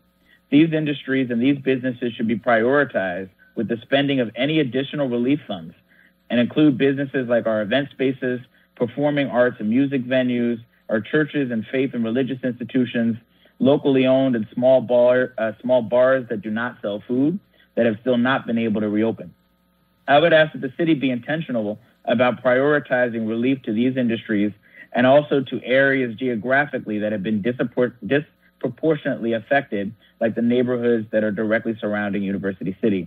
And I think that focus in terms of how the city spends a lot of those relief dollars not only means from the grant programs that are meant to assist small businesses, but also from the perspective of where the city awards grant dollars and the programs that the city decides to fund, and how those programs need to directly relate to recovery, relief, and stabilization of the many commercial corridor businesses that are suffering throughout the city. Thank you again for allowing me to testify this afternoon, and I look forward to answering any questions or providing any insight that can help our neighborhood commercial corridor stabilize and recover from the pandemic. Thank you. Thank you, Jabari. Thank you for your testimony. And I guess it's good to hear, but bad to hear. Like we mentioned earlier, we need to be able to look at ways where we help people to comply instead of saying, oh, we're shutting you down because you did something wrong. And, you know, sometimes we expect all these business owners to know everything about all the regulations and all the departments. And it's, as we find out in these positions, it's not true. And we often are trying to help them navigate that. But it better be coming from the individual departments. And it's a challenge. It really is. And especially during COVID and some of the challenges you have mentioned, really there should be better ways to handle that. And I think we need to do a better job. So thank you. I know Councilmember Dom, did you have a question? Thank you, Mr. Chairman. Just a quick one. Thank you, Jabari, for your testimony today. And I know I speak on behalf of the chairman and all my colleagues on council, and that is that, you know, thank God that your organization and all the businesses are operating in the city of Philadelphia. Thank God. We want you here. We want you to succeed. Your success is our success. We need to do everything we can to help you. We want you to get through this pandemic. We don't want to lose one business. We want to make sure you all survive. And, you know, job creation and employment is so crucial to the economic base of this city. And I speak for all of us when I say this to you. Thank God you're in Philadelphia and you're operating. And we want more people to come to our city. So I just really appreciate every business owner. I know that so does the chairman, all my colleagues, that all business owners have choices. But those that are open into the city of Philadelphia, really appreciate them functioning here and operating here and supporting our city. So thank you, Jabari. And Whatever we can do to help any of your businesses, I will tell you, any of my colleagues will go on a limb and help, because we want those businesses to do well, not just in your district, but in any district in the city. We want those businesses to survive through this pandemic. So thank you very much. Thank you, Councilman. Thank you. Is there any other questions for Jabari? And I just want to add one last thing, is that as you bring up these examples, I think it's good for us to see as a council, as we work with our individual departments, because, you know, a lot of times people out there in the field think that when a department comes to them, they're only coming there for a problem. I think we have to change the mindset, and we have to have a better way of approaching us and say, you know what, we're coming here. Oh, we see these couple things wrong. This is what you need to do to comply. Do this. I'll be back tomorrow, so forth and so on. And then we'll be able to get you back up and running, or to do it right there, have you correct the things that you can right away. I mean, there are some things that, you know, may need to be fixed, that may take a longer time, but we need to actually work with you so that you can tell us what those problems are, and then we need to work with our departments to make sure they address them the same way, and we're working to help people comply instead of working to help them close down. So I do appreciate that. And I see that we do have a quick question from Council Member Gilmore Richardson. Thank you, Mr. Chair. It's just a very quick comment. I just wanted to thank Jabari for all of his work, just being on the ground and always being accessible to the small business owners on a number of the corridors, particularly in West Philadelphia, and just for all of your work after the civil unrest, where we all worked together very diligently to ensure that we could quickly clean up those corridors so we could notate for those communities that they are open for business. So thank you very much for your work, and also to my colleague, Councilmember Dom, who I know has been working with you in those businesses in that area. Thank you so much. Thank you, Councilwoman. Thank you. Is there anyone else here to testify on the resolution whose name has not yet been called? Hearing none. Are there any other questions or comments from members of the committee? Yes, thank you, Council Member Squilla, Chair of the Conference and Economic Development Committee. I want to thank Councilmember Dom for this hearing. A lot of great information, especially not only from the various chambers that were represented, as well as from Jabari Jones and Nick Shanoy and Jennifer Rodriguez and all of the witnesses, Sylvia Gallier Howard, but also the information from Thomas Ginsburg at Pew and Paul Levy, Center City District. So I look forward to having additional conversations on how we deal with this economic crisis, especially as we're talking about the issue of minority enterprise development, and this week is Med Week. So I encourage everyone who is able to participate in Med Week. This is the 36th annual Med Week, and it provides opportunities to do the very same things that we've been talking about this afternoon. So thank you, Mr. Chair. Thank you. Are there any other comments or questions? Seeing none, again, I want to reiterate what Councilmember Green had said about our panel. And, you know, we need to work together to make this happen. It can't happen. We can't do this on the silo. Council can't do it by themselves, and the chambers can't. So we appreciate your input and looking forward to continue working with you to resolve these issues and concerns. This will conclude our business before the Committee on Commerce and Economic Development today. Thank you all very much for your attention, and looking forward to future conversations. Thank you. Thank you very much. Thank you. Have a good day, everyone.